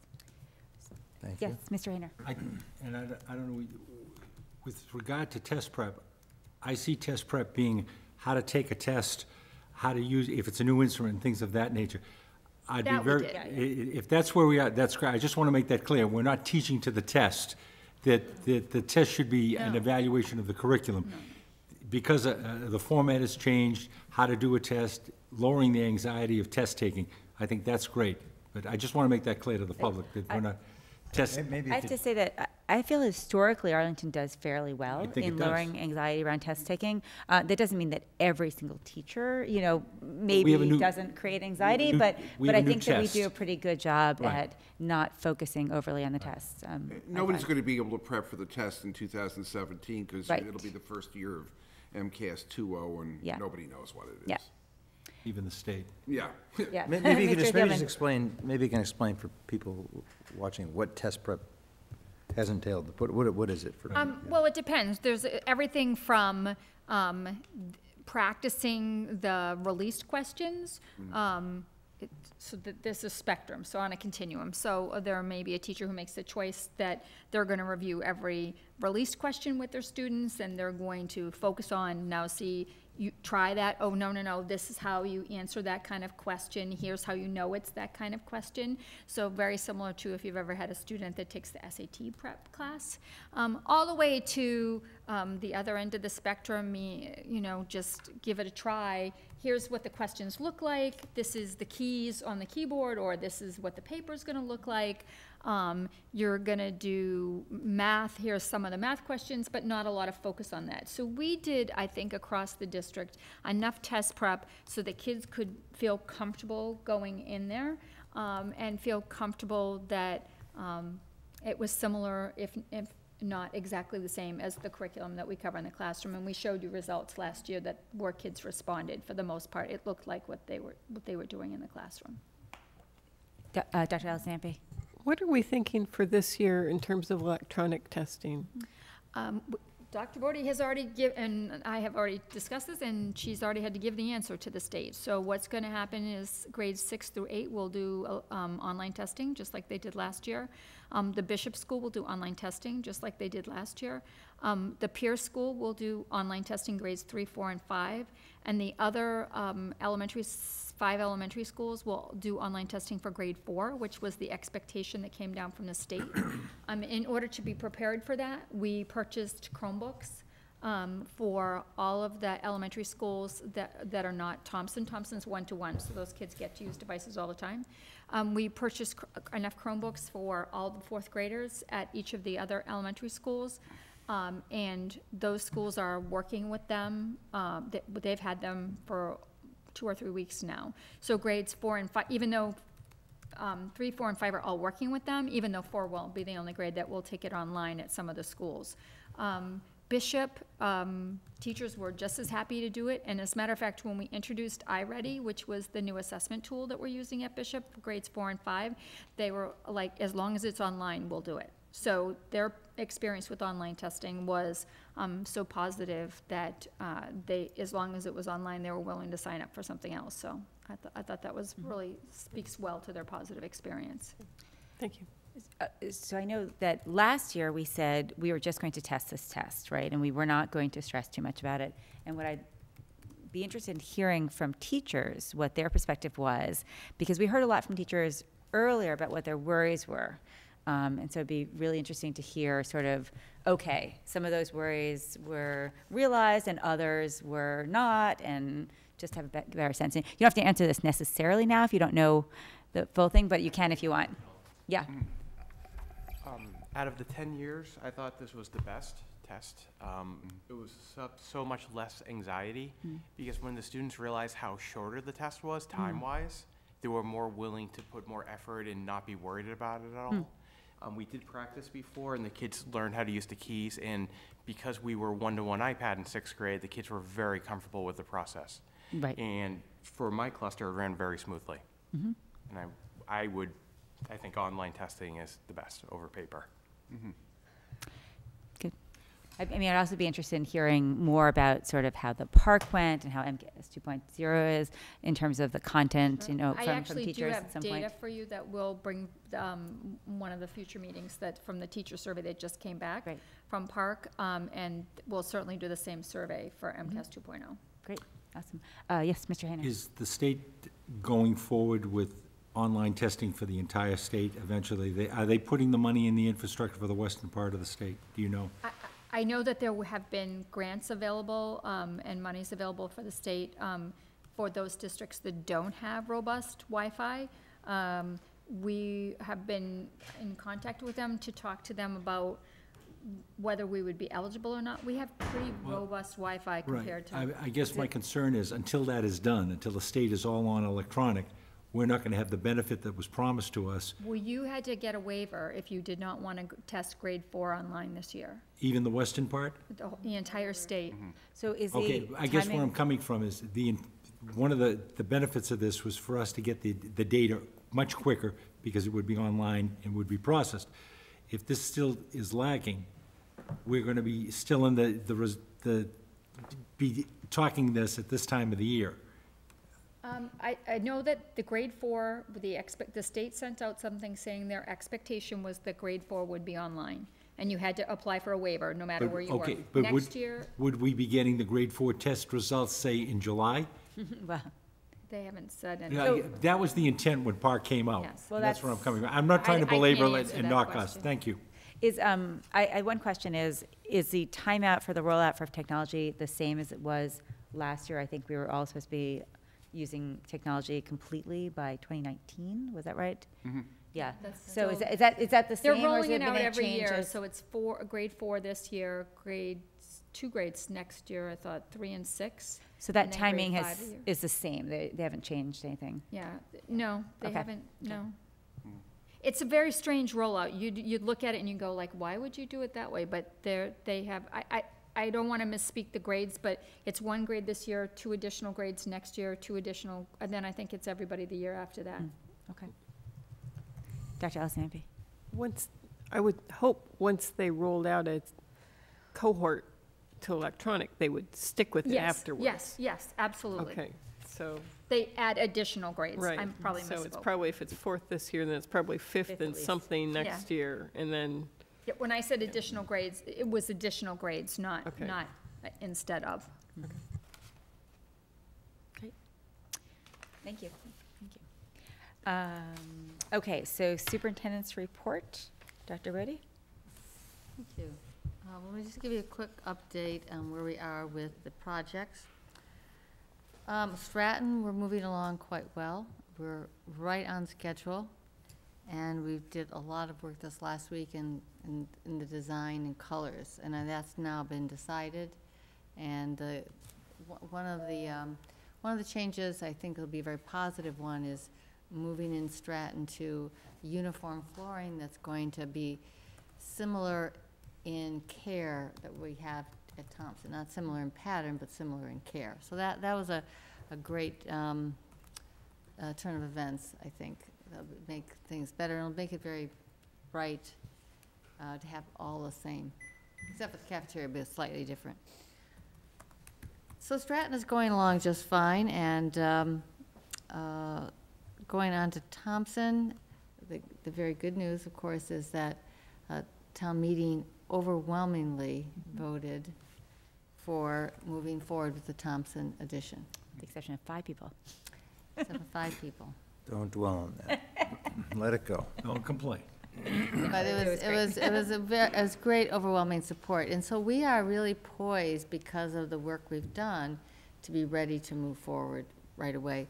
The contract for the contractor has been awarded to a company called GTC. So that's moving forward. They're working with our owner's project manager and architects. Probably by the next meeting, I can give you a little bit more of a timeline and where we are on that. Gibbs, quite a bit of work has been going on there. Already had,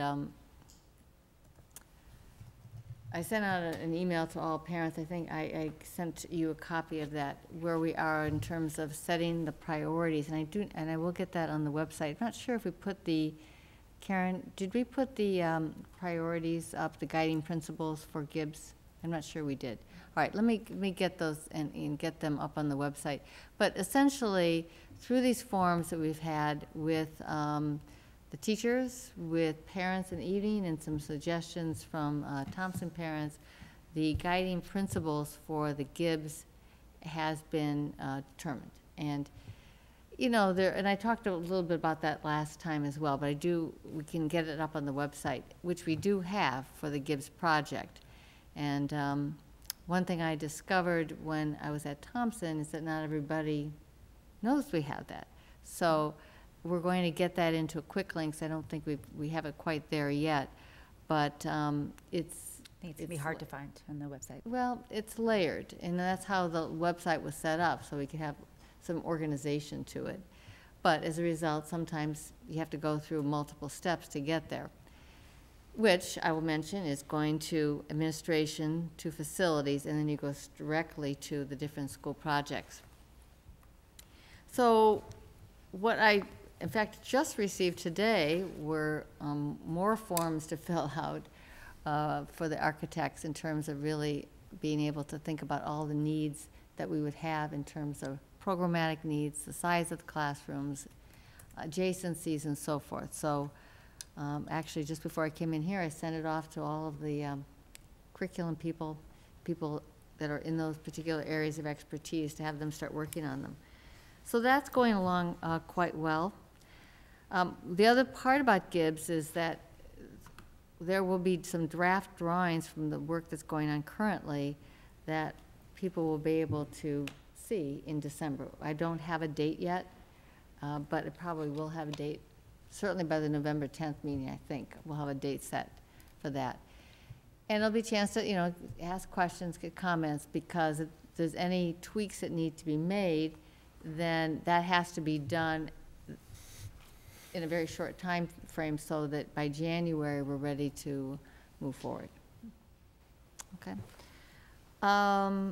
The high school in your packet, you have a list of what were all the dates for documents that need to go to MSBA as part of this module. And all of them the dates have been met, and all of the deliverables. We are meeting with them, and we'll be having some enrollment meetings over the next, we had one today, we'll have another one. We're all looking at data. And, but one of the things that we will talk about later is, unlike elementary schools, the design number of high school has a little bit less of an impact on what the size of the school is. Because at the high school level, your educational program also determines spaces that you have in the school. And so that's why that part of it is so key.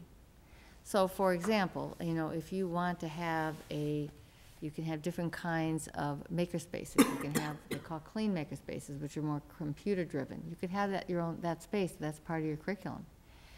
You could have more of an industrial arts, wood shop type of maker space.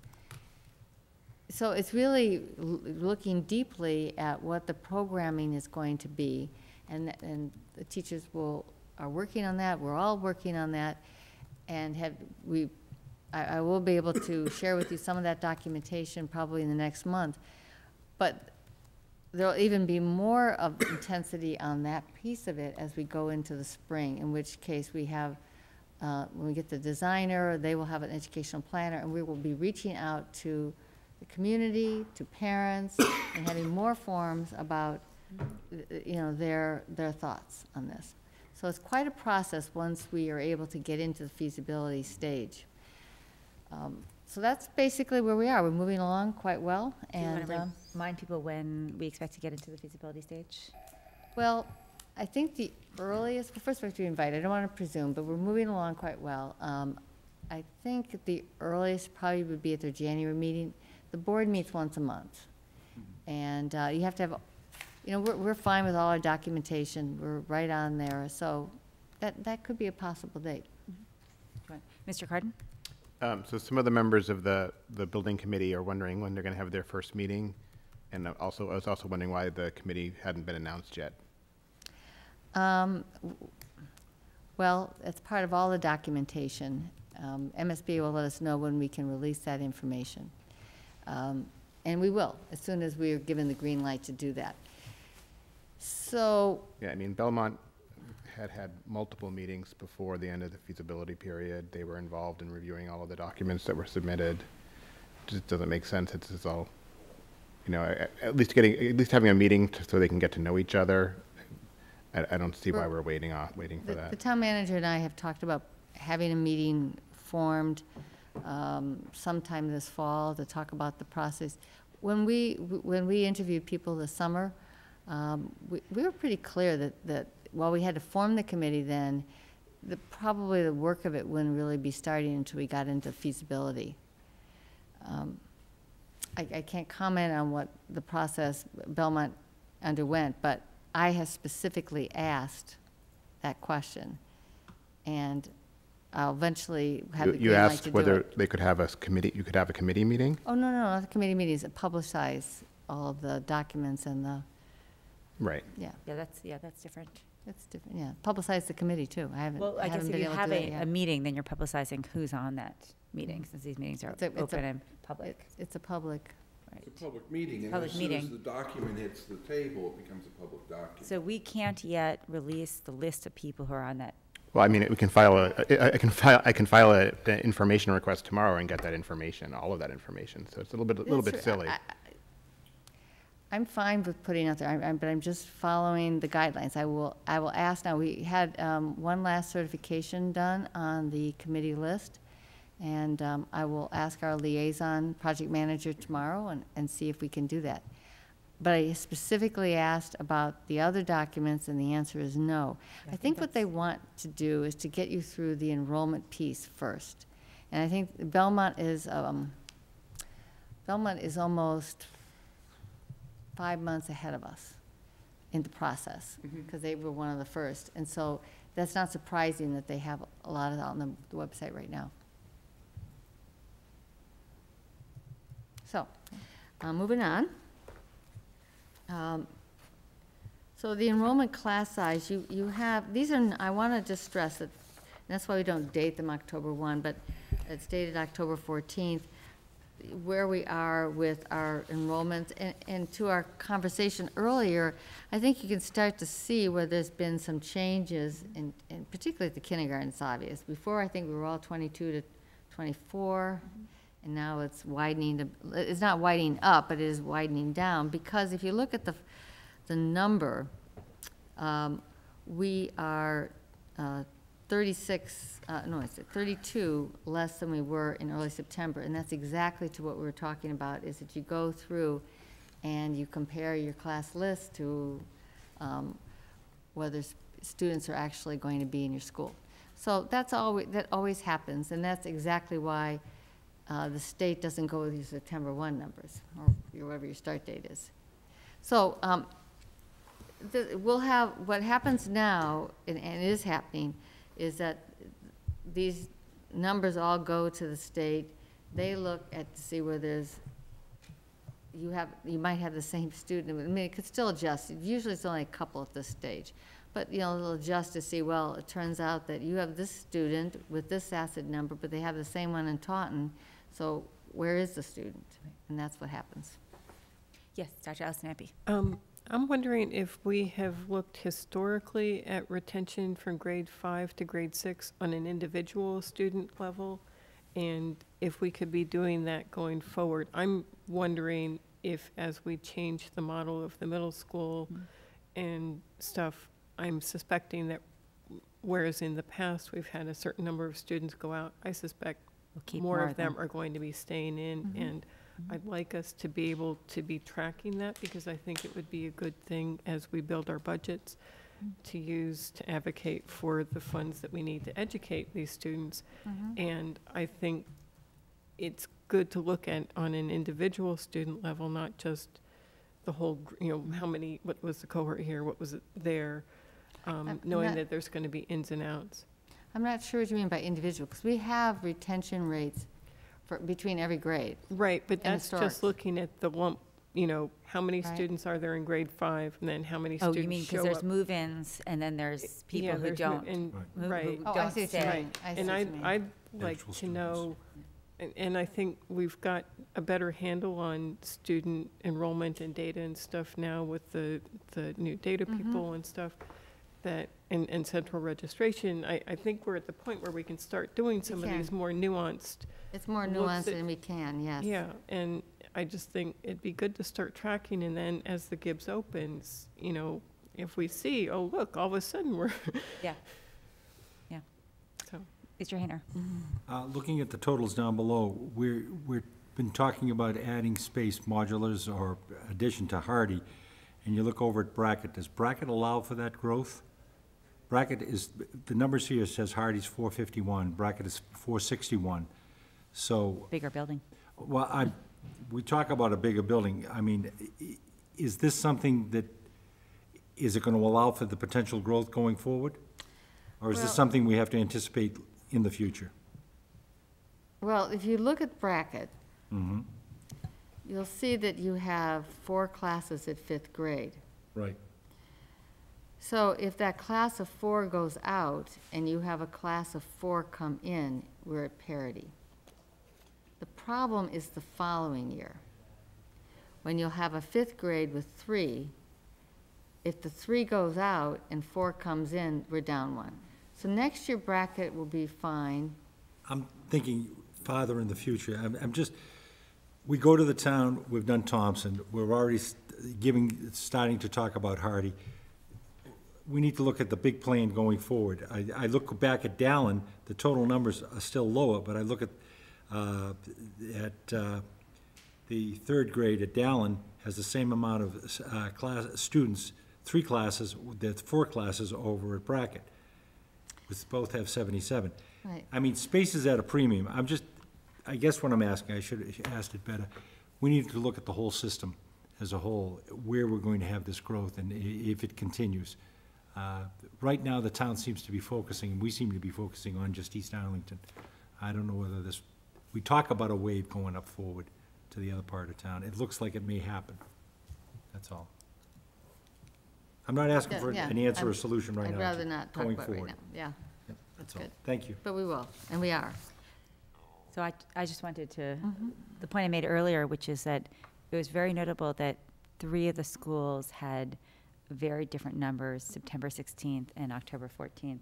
And just to look at what, is there a way that we can create a process that we can get that information earlier when we're making decisions about buffer zones and so forth? We're working on that. There's 2 ways. One is that parents really need to understand how important it is to notify us. And I'm going to ask the building principals to make sure they message that out. I think that's the best place to come rather than centrally. That's one issue. Another is that it definitely did improve this summer. We have our elementary secretaries now full-time. And so we're better, because what could have happened in the past if the secretary wasn't there, that somebody might have left a voicemail, but it might have been heard for a while. So we have a little bit better communication potential there than we did have. Other than people letting us know, it's really hard to get that earlier unless we have those 2 things happening. Right. We could have better messaging in June, potentially. Better messaging in June. And some parents are great. They'll tell their school that we're thinking of moving. I just want to let you know, I'll let you know in July. Right. And they do. I mean, in fact, the vast majority of parents do that. And I just think that when people get in moving, sometimes it happens quickly. Sometimes it just doesn't even cross their minds in the summer. Right. So they're out of school and they don't think about it. Right. Mm-hmm. All right, and then actually, Rob, you're going to talk about the kindergarten TAs? Sure. So there's just a list of all the TAs for kindergarten and what their FTEs are and which schools have full-time and where the full-time kindergarten TAs are. Yeah. What the total FTE and cost is. So, I mean, there's really not too much to say. There's one clarification, I think. I was doing this earlier and was just putting some notes on a few of the, without identifying people. The retirees could probably work more than 0.5, but they are just 0.5. They could not work full-time because of the hour restriction.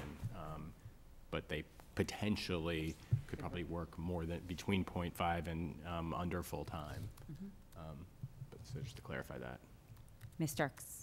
I think what would be more useful would be to know which classes I could care less who they are and how much they make.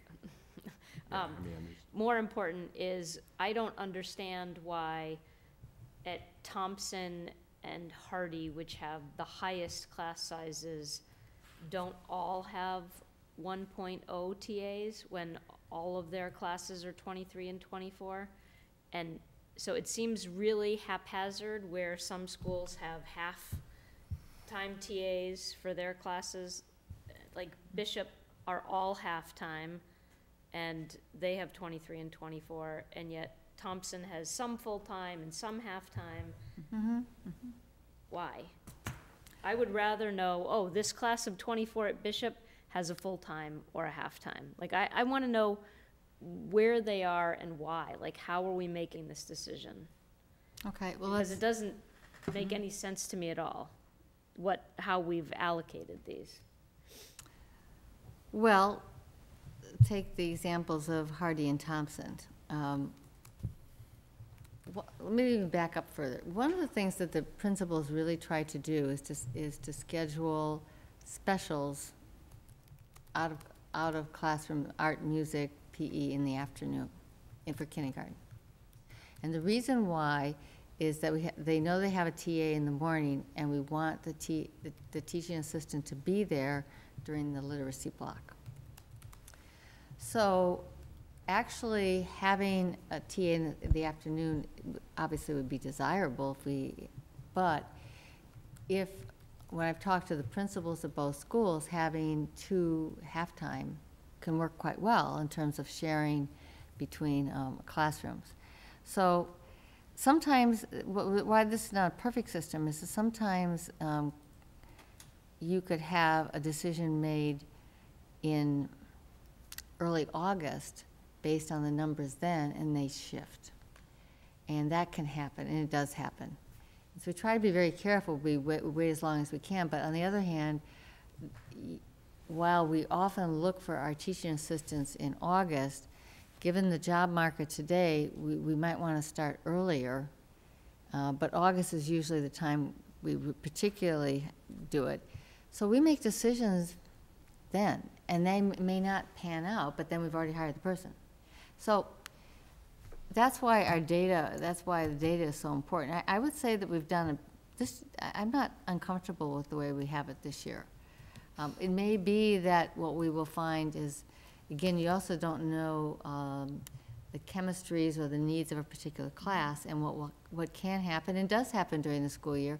Principal will say, this particular class really needs to have another, more support, and then we ask the teaching assistant if they're able to do it. So that will happen also. Astrid, that was my question. Is this entirely based on, or the initial assignments based on class sizes, or is it also based on the perceived need of that class in terms of? Well, it's also believed on a perceived need, and sort of one of the things, for example, at Thompson, that's probably the school where we have the largest percentage of students that do not have preschool experience. So when students don't have preschool experience, they're coming in with a different, with different needs because they've never been in a school model. They may have been in daycare. That's different than actually being in a preschool. So that, I will say that number's going down, but it's still the case. So if your numbers are getting a little bit higher there, and you also have a higher ELL population, so those are factors that go into the discussions. Clearly, we don't know who the kindergarten students are. We've done screening, but that doesn't really tell us a lot.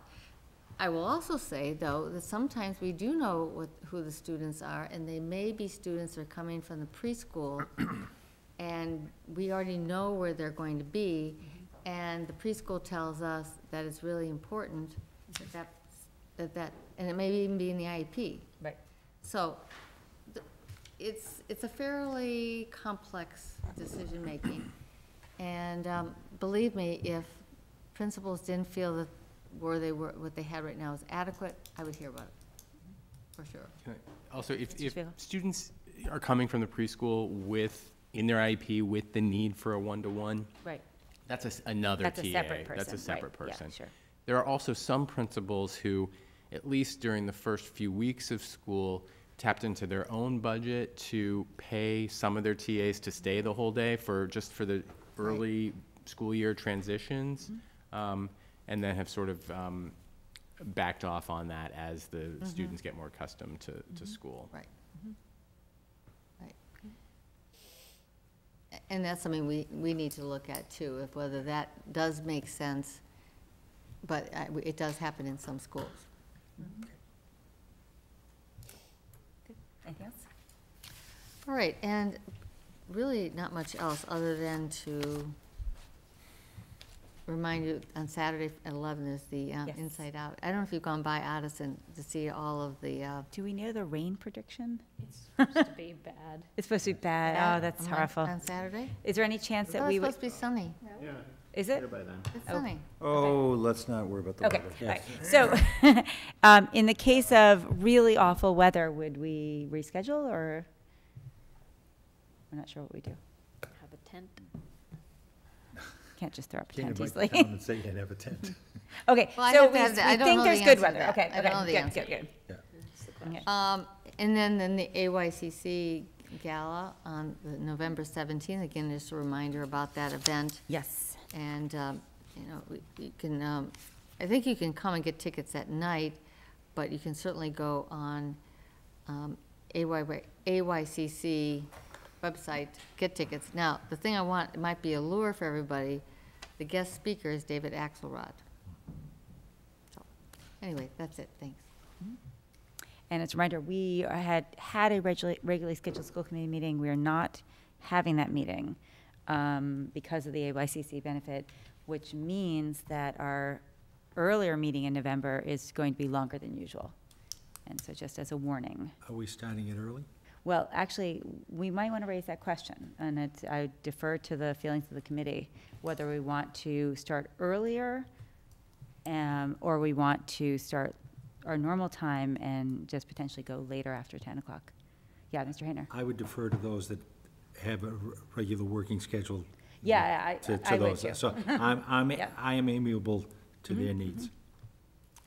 Any strong feelings on that matter? As long as we get it on the calendar, we just, as long as we Right, know in I mean, well, advance. you and Paul, I think, have to come the farthest. Dr. Allison-Ampe. It's very difficult for me to get here before 6:30. Difficult to get here before 6:30, okay.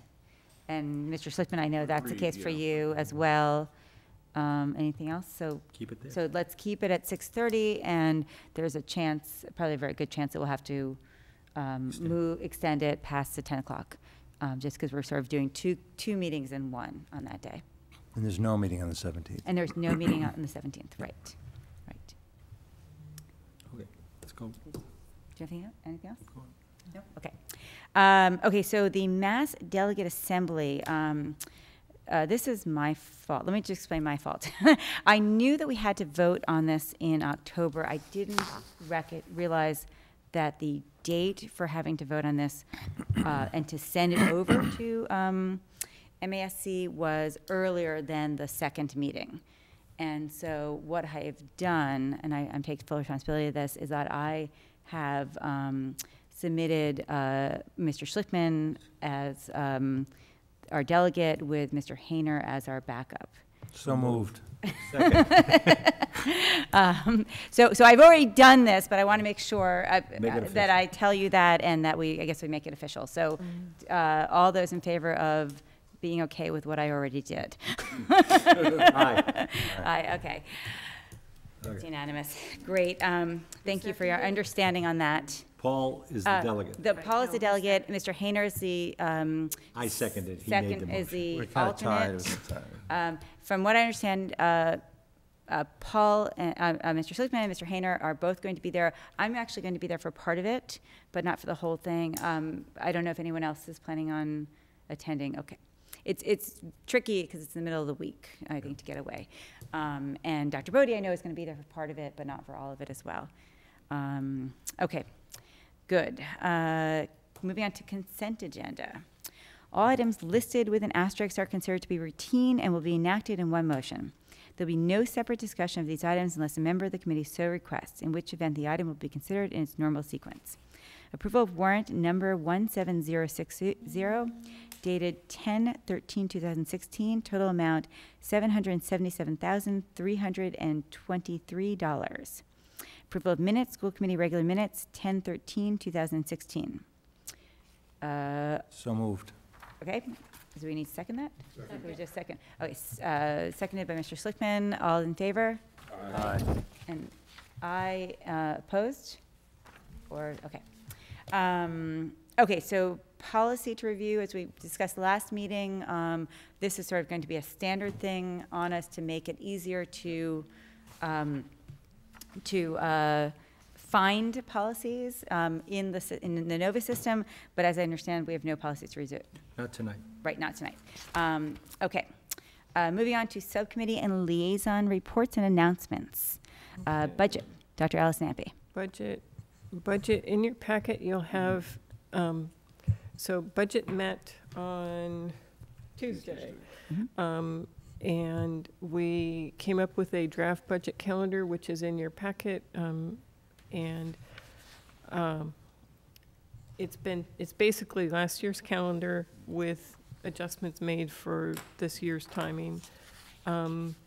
The few things that we've changed, we added hearing from the AEA as an official item under the priorities. Last year, my recollection is that we did hear from the AEA, but it was kind of, they spoke during public participation or something. And we at the budget subcommittee felt that it was a reasonable thing to actually have them on the schedule and on the agenda. So we don't know which day they'll be in. Dr. Bodie will work out the details. we sketched in some dates for when you'll receive various things and when we'll meet with FinCom. Other than that, it's a calendar. Great. Okay. And, oh, the one thing that you should know, Dr. Bodie already sent everyone an email about this, but we've received information about the end-of-year report. And because of the personnel situation and the staffing over the summer, we're going to ask that if people have any questions about this report, that they email the questions to Dr. Bodie by the November 3rd deadline, and then they'll be answered at the following meeting. Just those questions. It's not clear we'll have someone who's ready to answer questions on the fly. So look at the report, and if you have questions about it, email them, and they'll go to the person who created the report for this year, because it's not Ms. Johnson. Mr. Hayner. Just to differentiate, we're talking about the end-of-the-year report, not the Right. monthly financial. No, this is the end-of-the-year report. Fine, thank Not you. the what, This sorry? is for the end The of the monthly year. financial. Oh, not the report. monthly, right, not the monthly. This is Okay. the end, Uh, this is about the end of the year Right, report. the one we just received, Yep. right, Right. that's going to the state. Right. Thank you. And the other thing that we discussed, I'll talk about the other stuff later. So that's the calendar. Any questions, comments on the calendar? No, okay. So the other thing we discussed was, it's the budget subcommittee's feeling that we should again do a needs-based budget as we did last year, which was new last year. And Dr. Bodie was in accordance with that when I talked to her a week before, and then when we talked to thing. But one of the things that came up in our discussion is kind of, what are the questions behind our needs-based budget? You know, what's the questions that the principals are supposed to be thinking about as they create their budget? Some ideas that came up as we discussed it were, is this item necessary for closing the achievement gap? Can we justify this request to taxpayers, and how or why? Will students suffer if we don't have this? But I thought I'd like to hear from the rest of you about what your ideas are. And you can either say now, or you could send an email, or come to the next budget subcommittee meeting. It's not, I just thought this is, it's actually, it's a good thing to be thinking about. And I think, you know, the achievement gap is good because it relates back to the goals. But I wonder if there's other things. Sort of related to this, and sort of not. In last year's budget items, when we did the needs, the unfunded, some of the unfunded stuff, we put them, we indicated that they fell, if they fell into one of 4 buckets, because we had a lot of things that fell into these 4 buckets. And those buckets were enrollment growth, high-need students, essential curriculum, and unfunded mandates. And so another thing that we're going to want to be thinking about as we go forward is, do these buckets still fit? Should we change any of the buckets? Or, you know, what we're trying to do is communicate our budgetary needs and what our requirements are for the schools to people outside, and do it in a way that gets the information across. And I felt that having these 4 buckets indication was something that was actually really helpful when you sat down with people and said, you know, this is why we need this, and this is why we have so many of we're having so much enrollment growth, and this is driving so many of these things. But maybe we have other ideas this year. So, okay. Yeah, Mr. Mr. Gilman. Gilman. Well, you know, one reaction I have is, with that, I would like to see, you know, what is it that we would be able to do that we're not doing now, programmatically, kind of spelled out. So if we had more staff, we could do a better job of in social emotional responding to the social emotional needs of our students. If we had more staff, we would have smaller class sizes. If we had, you know, kind of like it feels like to me, rather than just put that information out there in the book that ends up going to town meeting and to the public, we'd sort of have a why statement. You know, why is this, what will this allow the town of Arlington to do differently than it's doing now? What would we be doing better than what we're doing now? Because some people take a look at that and they say, well, you know, the Arlington schools are highly rated, the test scores are strong, the students do well, most students, you know, many students go on to post-secondary studies. I don't know why this is, you're showing me this. So I think there should be context. You know, what is going to be different and better about our schools if we were able to do all these things? Okay. And I haven't thought about what the buckets are yet, but I think you get the idea. No, that's a helpful big picture. Yeah, it's idea, a big picture, yeah. And you know, the buckets thing is kind of separate. Yeah. But, yeah, okay. I think we need to give the public a sense of where we're treading water and where we're increasing programs in response often to either changes in our needs. So, for example, social emotional issues have become a much greater concern. Those are needs that have changed, or in response to new state mandates that we have to follow. But there are other places where we've increased things, but we're just treading water. Say, you know, if we add a bunch of our students, we have to add more math coaches, more literature coaches, literacy coaches and stuff, to just tread water, right? So to have a better sense of, you know, we can't satisfy these requests to even tread water, or we can't satisfy these requests to meet the needs that that we feel have changed. Okay. Yeah. So that to me is kind of a different way of communicating things, and that I think that could be useful as we go forward and we're talking about the budget, to have something which kind of captures that. Right.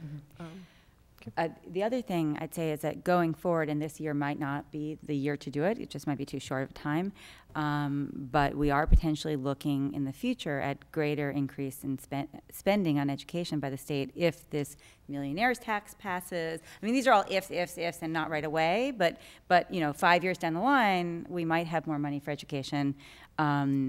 We have a population that is increasingly interested in education, you know, wants to see certain things in our school system. What would those things cost were we to get those windfalls later on? I mean, and again, it's very speculative, but to have a better sense of what those things might cost. Okay. Yeah.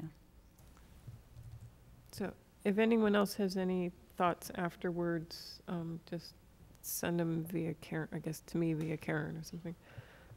Or come to our next budget subcommittee. Thank you. Great. Okay, so community relations, Ms. Starks. Let's see, we met last Friday, and we talked about the dashboard, which is probably coming in the new year. It looks good. There were just a couple of pages and things that we still want to pull together, so we don't have to have like big under construction signs up there. But so we're looking forward to that. We talked a little bit more about later start times at the middle school and high school, and kind of how that's going and what's going on with that, and kind of what our role might be. It looks like there are going to be 4 negotiations, which I know are not this year, but are next year. That this year there's going to be a lot of focus on doing a lot of the research beforehand, and that start times might be included in that, and we just kind of made sure that if there is any kind of research that goes on, that some people on the negotiation team might be invited to be part of that research. It's not necessarily negotiations, but we want to make sure that we are also invited into helping to do that research. Right. Do you want to talk more about this committee? So as I understand, there are teachers who are going to be talking about just studying these issues and talking about them. Well, we have been discussing this issue, that there are a number of issues out there that we might want to start doing some research and thinking about this year in anticipation of next year, so that everything is not scrunched into one year. And so we're working on that, and we'll probably by we're not thinking of really beginning until after the first of the year. something like that, yeah. And so then the question becomes, who on the school committee is potentially interested in being on that committee? Mr. Hayner? We should Well, first what we look should at do whoever's is, on the negotiations yeah, committee. yeah, so let's look at Okay. let's look at who's on the negotiations. So one of the things is that this year's negotiations committee, the sort of people who signed up for it sort of knew they wouldn't have a lot of work to do in a way.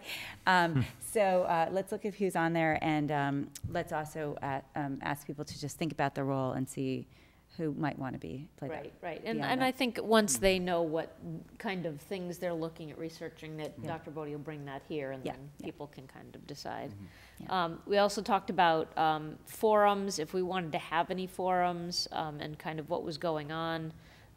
We know that in November, that the Vision 2020 is sponsoring the Most Likely to Succeed video. And we don't want to and then because the curriculum, the Common Core stuff didn't end up on the ballot, we didn't feel like we needed to have a forum educating anybody before that. So we're kind of looking into a couple of ideas in kind of maybe I would call it late winter, and then maybe one in kind of middle of spring, and we're kind of throwing around some ideas there. And the other thing we threw around, and I guess I just kind of want to bring it back here as well, is thinking about possibly having some kind of school committee open office hours, kind of in a public place, even if it was just an hour a month, or I don't know, every other week. But if we each shared it, no one has to be there very long, but it'd be kind of come meet a school committee member and ask them a question. And I mean, it can be in a public place Kickstand or a Dunkin' Donuts or something like that. And just, so that, I don't know, I feel like we know our groups of friends maybe and acquaintances. For those of us out of the schools, maybe not so many people that we talk to in the schools. And I think that we want to make sure that people feel like we're reachable. Yes, our addresses and phone numbers and emails are online, but if people want to put a face with that and really want to have a conversation about something, that there doesn't seem to, be a time for that, and we kind of we're thinking, and so I just wanted to know what people thought about that, because that was something that Jennifer and I have been throwing around, and we brought it up again this year. The state reps do that. They have office hours. Sometimes they just sit there and there's nobody there and they drink their coffee. Sometimes they'll have 2 or 3 people waiting. Yeah. I think it's a good idea.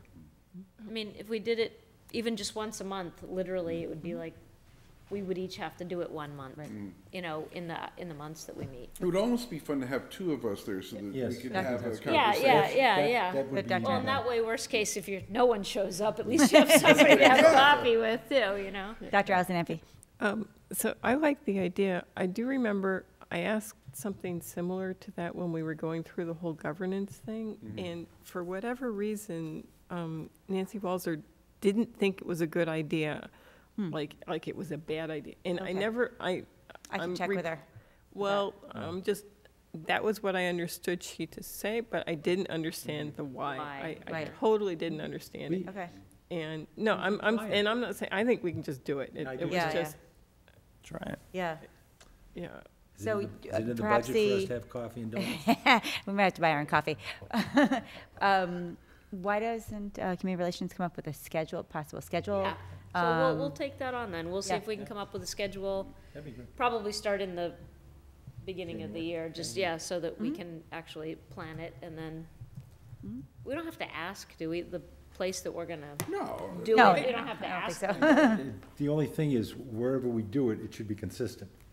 So Okay. that, They know where to in find other it. words, if we're gonna publicize this, we don't wanna move it from Right, where right, you want it, right, where I want it, right, where Jeff right. wants it. Okay, all right. I don't know, I'd say moving it around town wouldn't be a bad thing, as So they long as can't we find us? publicize it. Yeah, well, no, so that it's people not always in the same People in neighborhood. the Heights go to different coffee shops than people in East Arlington, for example, Dr. Allison Empey. I did something like this for one of my campaigns, and I did actually ask people, but I can tell you that all the restaurant, and, okay, two of the restaurant owners were incredibly welcoming, and, oh, sure, and the other one was kind of confused, but. Yeah. Sure if you want to.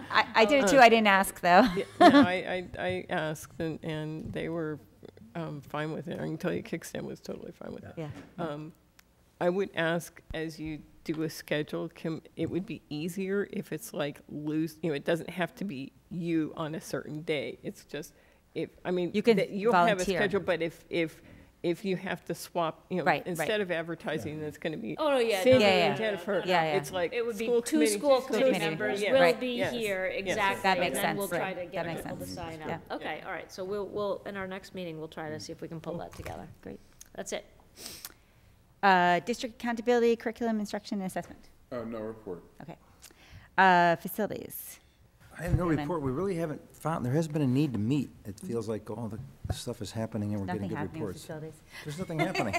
Anybody that it's happening. Nothing We're happening getting- at we're building. getting- We're getting reports I here. may give you something later tonight. Well, okay, but we're getting Do we have reports. enough duct tape to make it through the year? Yeah, that's, yeah, we do. Plenty of duct tape, plenty of good investment. Policies and procedures, Mr. Hayner. We met on the October 20th and looked at the MASC suggested policy on student activity fees. We agreed on several changes and additions.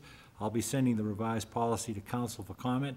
We also looked at several other policies and will be asking questions to council to respond to questions that we had in them. It is my hope that we will have a policy for first read at our next meeting, hopefully. Next meeting, maybe not. Next meeting is November 9th. We have to look at it then at 5:30 PM in this room. Okay. Thank you. School enrollment task force. Is there anything to report that's, we've had We have one not meeting? met. Is We there, haven't met since. actually, is there another meeting scheduled? Or is it, think- there is another meeting I think scheduled? there was another one. When is the next? It's this Monday, the 7th of November. December? November. Oh, okay. December, isn't it? So December. 11, 7. December. Yeah. Okay, is another meeting. December. Is that in Town Hall? It's here. It's here, okay, Right here. okay. Warrant committee. Everyone get paid again, Excellent. if I may. Yes, Mr. Hayner. I'd like to make a motion and ask somebody to second it for purpose of discussion to establish a short-term committee to review and come up with a legal contract. Our contract with council, Stoneman, Chandler, and Miller, expired on June 30th this year, and we're already into new one. You, in your pack, in the pile of papers today, there's a letter that was sent to Dr. Bodie, and I've already talked to Dr. Bodie about this. They were writing in anticipation of renewal of the contract. Several of us have talked about it. I'm not suggesting we're not getting our buck's worth, but I think for us to do due diligence is to look over it. I have figures from the past. This letter here gives a brief outline of what they're looking at. It's an increase of the retainer by $10,000 per year for the work that they're going to be doing and stuff. So I would ask the committee to consider this. And So is the motion to form a subcommittee? Is a that the motion? subcommittee, a short-term and one time to just look at this material and report back to the committee and recommendation for, to agree to a contract. Do I have a second? Is there a second? Second. Okay, seconded by Mr. Schlickman. Discussion on the motion. Yes, Mr. Cardin. So it says approved on here. Does that mean it was already approved? That was just for payment. Money. It had nothing to do with the issue. I'm sorry, Dr. Boyd, I should have let you. No, that's right. It was your signature. It was just for a payment. Dr. It did not Alessandri. go back to them. Just to understand, so I was part of the original Legal Services Subcommittee. You're not suggesting a big deep dive trying to look at changing counsel or something No, like that? I'm not, Okay, that's this is not what I'm just trying suggesting. to- I have, they've been, Council Bryant has been sending me monthly reports on my request of what has been retained and what has not been retained. I'll have those available if anybody wants to look at. In the third sheet of this letter was a list of areas that we want, that they are recommending to cover under retainer and not retainer. If we're happy with that, if the people that, I think special education receives a lot of their services and the other parts, we need to be clear on what we're getting, that's all. So it's kind of contract review. Right. Just very- I am, my suggestion is it would probably be no more than 2 meetings. Okay. So just for clarity, we're talking about a fairly short committee, one or two meetings. Right, and then come back to the committee. And the motion is for a committee of three? 2 or 3, whatever. 2? Anybody that wants. Okay. So I guess why does, if people are interested in being on such a committee, why don't we we can probably make that motion next time we meet. Send the interest to Karen, myself, and we'll get a sense of who's interested in being on such a committee. So. Sound good? Okay, so let's vote on the motion, though, right? So all in favor of the motion to have a temporary subcommittee to review the legal Contract with council, Stillman, Chandler, and Miller. Yeah, okay. In favor, say aye. Aye. Aye. Okay, unanimous. Thank you. Madam Chair? Yes, On Mr. the Schiffman. topic of warrants. Yes. The Modernizing Municipal Yes. Finance and Government Act was passed earlier this year, and one of the things it will permit us to do is designate any one of our members to approve vendor warrants. I'd like to ask the Policy Committee to take a look at this. Obviously, vendor warrants aren't an issue during the school year when we're meeting every couple of weeks. But it certainly is an issue in the summer. Yep. And there's sort of a squishy question of whether or not it's one specific member or allowing just one member as authorized by the committee to sign it. So there'll be a little research to this. But I think this is something we should avail ourselves on, certainly during the summer time, because it's often hard to get a quorum of 4 members to sign the warrant. All right, so motion to refer to Policy Committee, to look at the Municipal Modernization Act that permits a single member to sign a warrant. Yes. Okay. Any discussion on the motion? Seconded by Mr. Hayner. Discussion on the motion? All those in favor? Aye. Aye. Okay, it's unanimous. Great. Liaison reports. Yes, Mr. Hayner. Permanent Sound Building Committee met. Dr. Bodie covered all the things that they have done. Their next meeting will be on November 1st at the newly renovated Community Safety Building. I attended an OPEC meeting morning. I'm sorry I don't have the date, but Matt Coleman, our math director, gave an excellent presentation regarding program and courses offered to middle school students and answered parent questions. And last night, Dr. Seuss and I attended a METCO meeting in Boston. It's an annual meeting with parents and the superintendent. I also attended a stipend committee meeting with Mr. Spiegel, and I think there's a couple more coming up to review the stipends. Anything else? Yes, Mr. On Schiffman. Tuesday, I participated in a forum with former Representative Marty Walls. Walls, not Walsh. Right. On the question 2, I debated the no side. She did the yes. There was a write-up in the Metro West Daily News, which is one of the sponsors, along with Regis College. Great. Any other liaison reports? Any announcements? Yes, Mr. Hayner. Arlington Rotary will be having a dedication on November 6th at 1 p.m. for Flags for Heroes on the front lawn of the Arlington High School. All are invited. What time? 1 p.m.? At 1 p.m. We've already mentioned the Inside Out, which is on Saturday, and then the AYCC. I also want to point out the high school is having their play, Peter and the Starcatcher, next weekend. And what? Peter and the Starcatcher? Who's having that? High school. High school. Yes. And I'm going to add a little maternal pride. My son is the star of it. So I am particularly excited about that show. And that's next weekend? That's next weekend. Any other I just announcements? want, Yes. can I have a superintendent's coffee just for people to yes, come and right. talk? I sent the email out, but just reminder, it's November 14th, and it was from 7:30 to 9 in the teacher's caf of this building. And do you want parents to send questions beforehand if they have it? No, well, They don't They have come- to, but if they don't have to. If they want to, might. sure. It requires data that I might not be able to Yeah, answer it yeah. on the spot. I Right. could get back to them. Future agenda items. Yes, Mr. Hayner. My regular one, I'd like a financial report. Dr. Bodie? Right, the monthly meeting, the monthly financial report. It's supposed to be on November 10th. Yeah, now. November 10th is, Awesome. it's on the. Thank you. Our tentative agenda, which is not yet up. Anything else? Future agenda items? Halloween is Monday. Nope. Halloween is Monday. Great. Yes.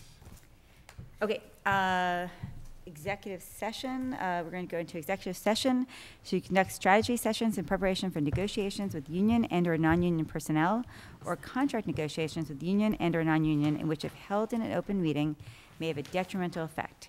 To conduct strategy with respect to collective bargaining or litigation in which, if held in an open meeting, may have a detrimental effect. Collective bargaining may also be conducted. Voted to approve the following executive meeting session minutes: April 30th, 2015, October 22nd, 2015, November 19th, 2015, January 28th, 2016, March 24th, 2016, May 26th, 2016, and October 13th, 2016. Do I have to read this part again? No. Adjournment? So we need to vote to, a roll call to go into executive session. Mr. Cardin? Yes. Is that okay? Do we need a Yes. motion first? Are we returning? Oh, we are not returning from executive session. Yes. And I'm sorry, Awesome. You say Oh, yes? so I'm I sorry, did I say didn't, yes. anyone meant to make a motion to? I'll make the motion. Okay, so Mr. Schlickman's making second the it. motion, Dr. Alzampi is seconding it to go into executive session, and we'll do the roll call now.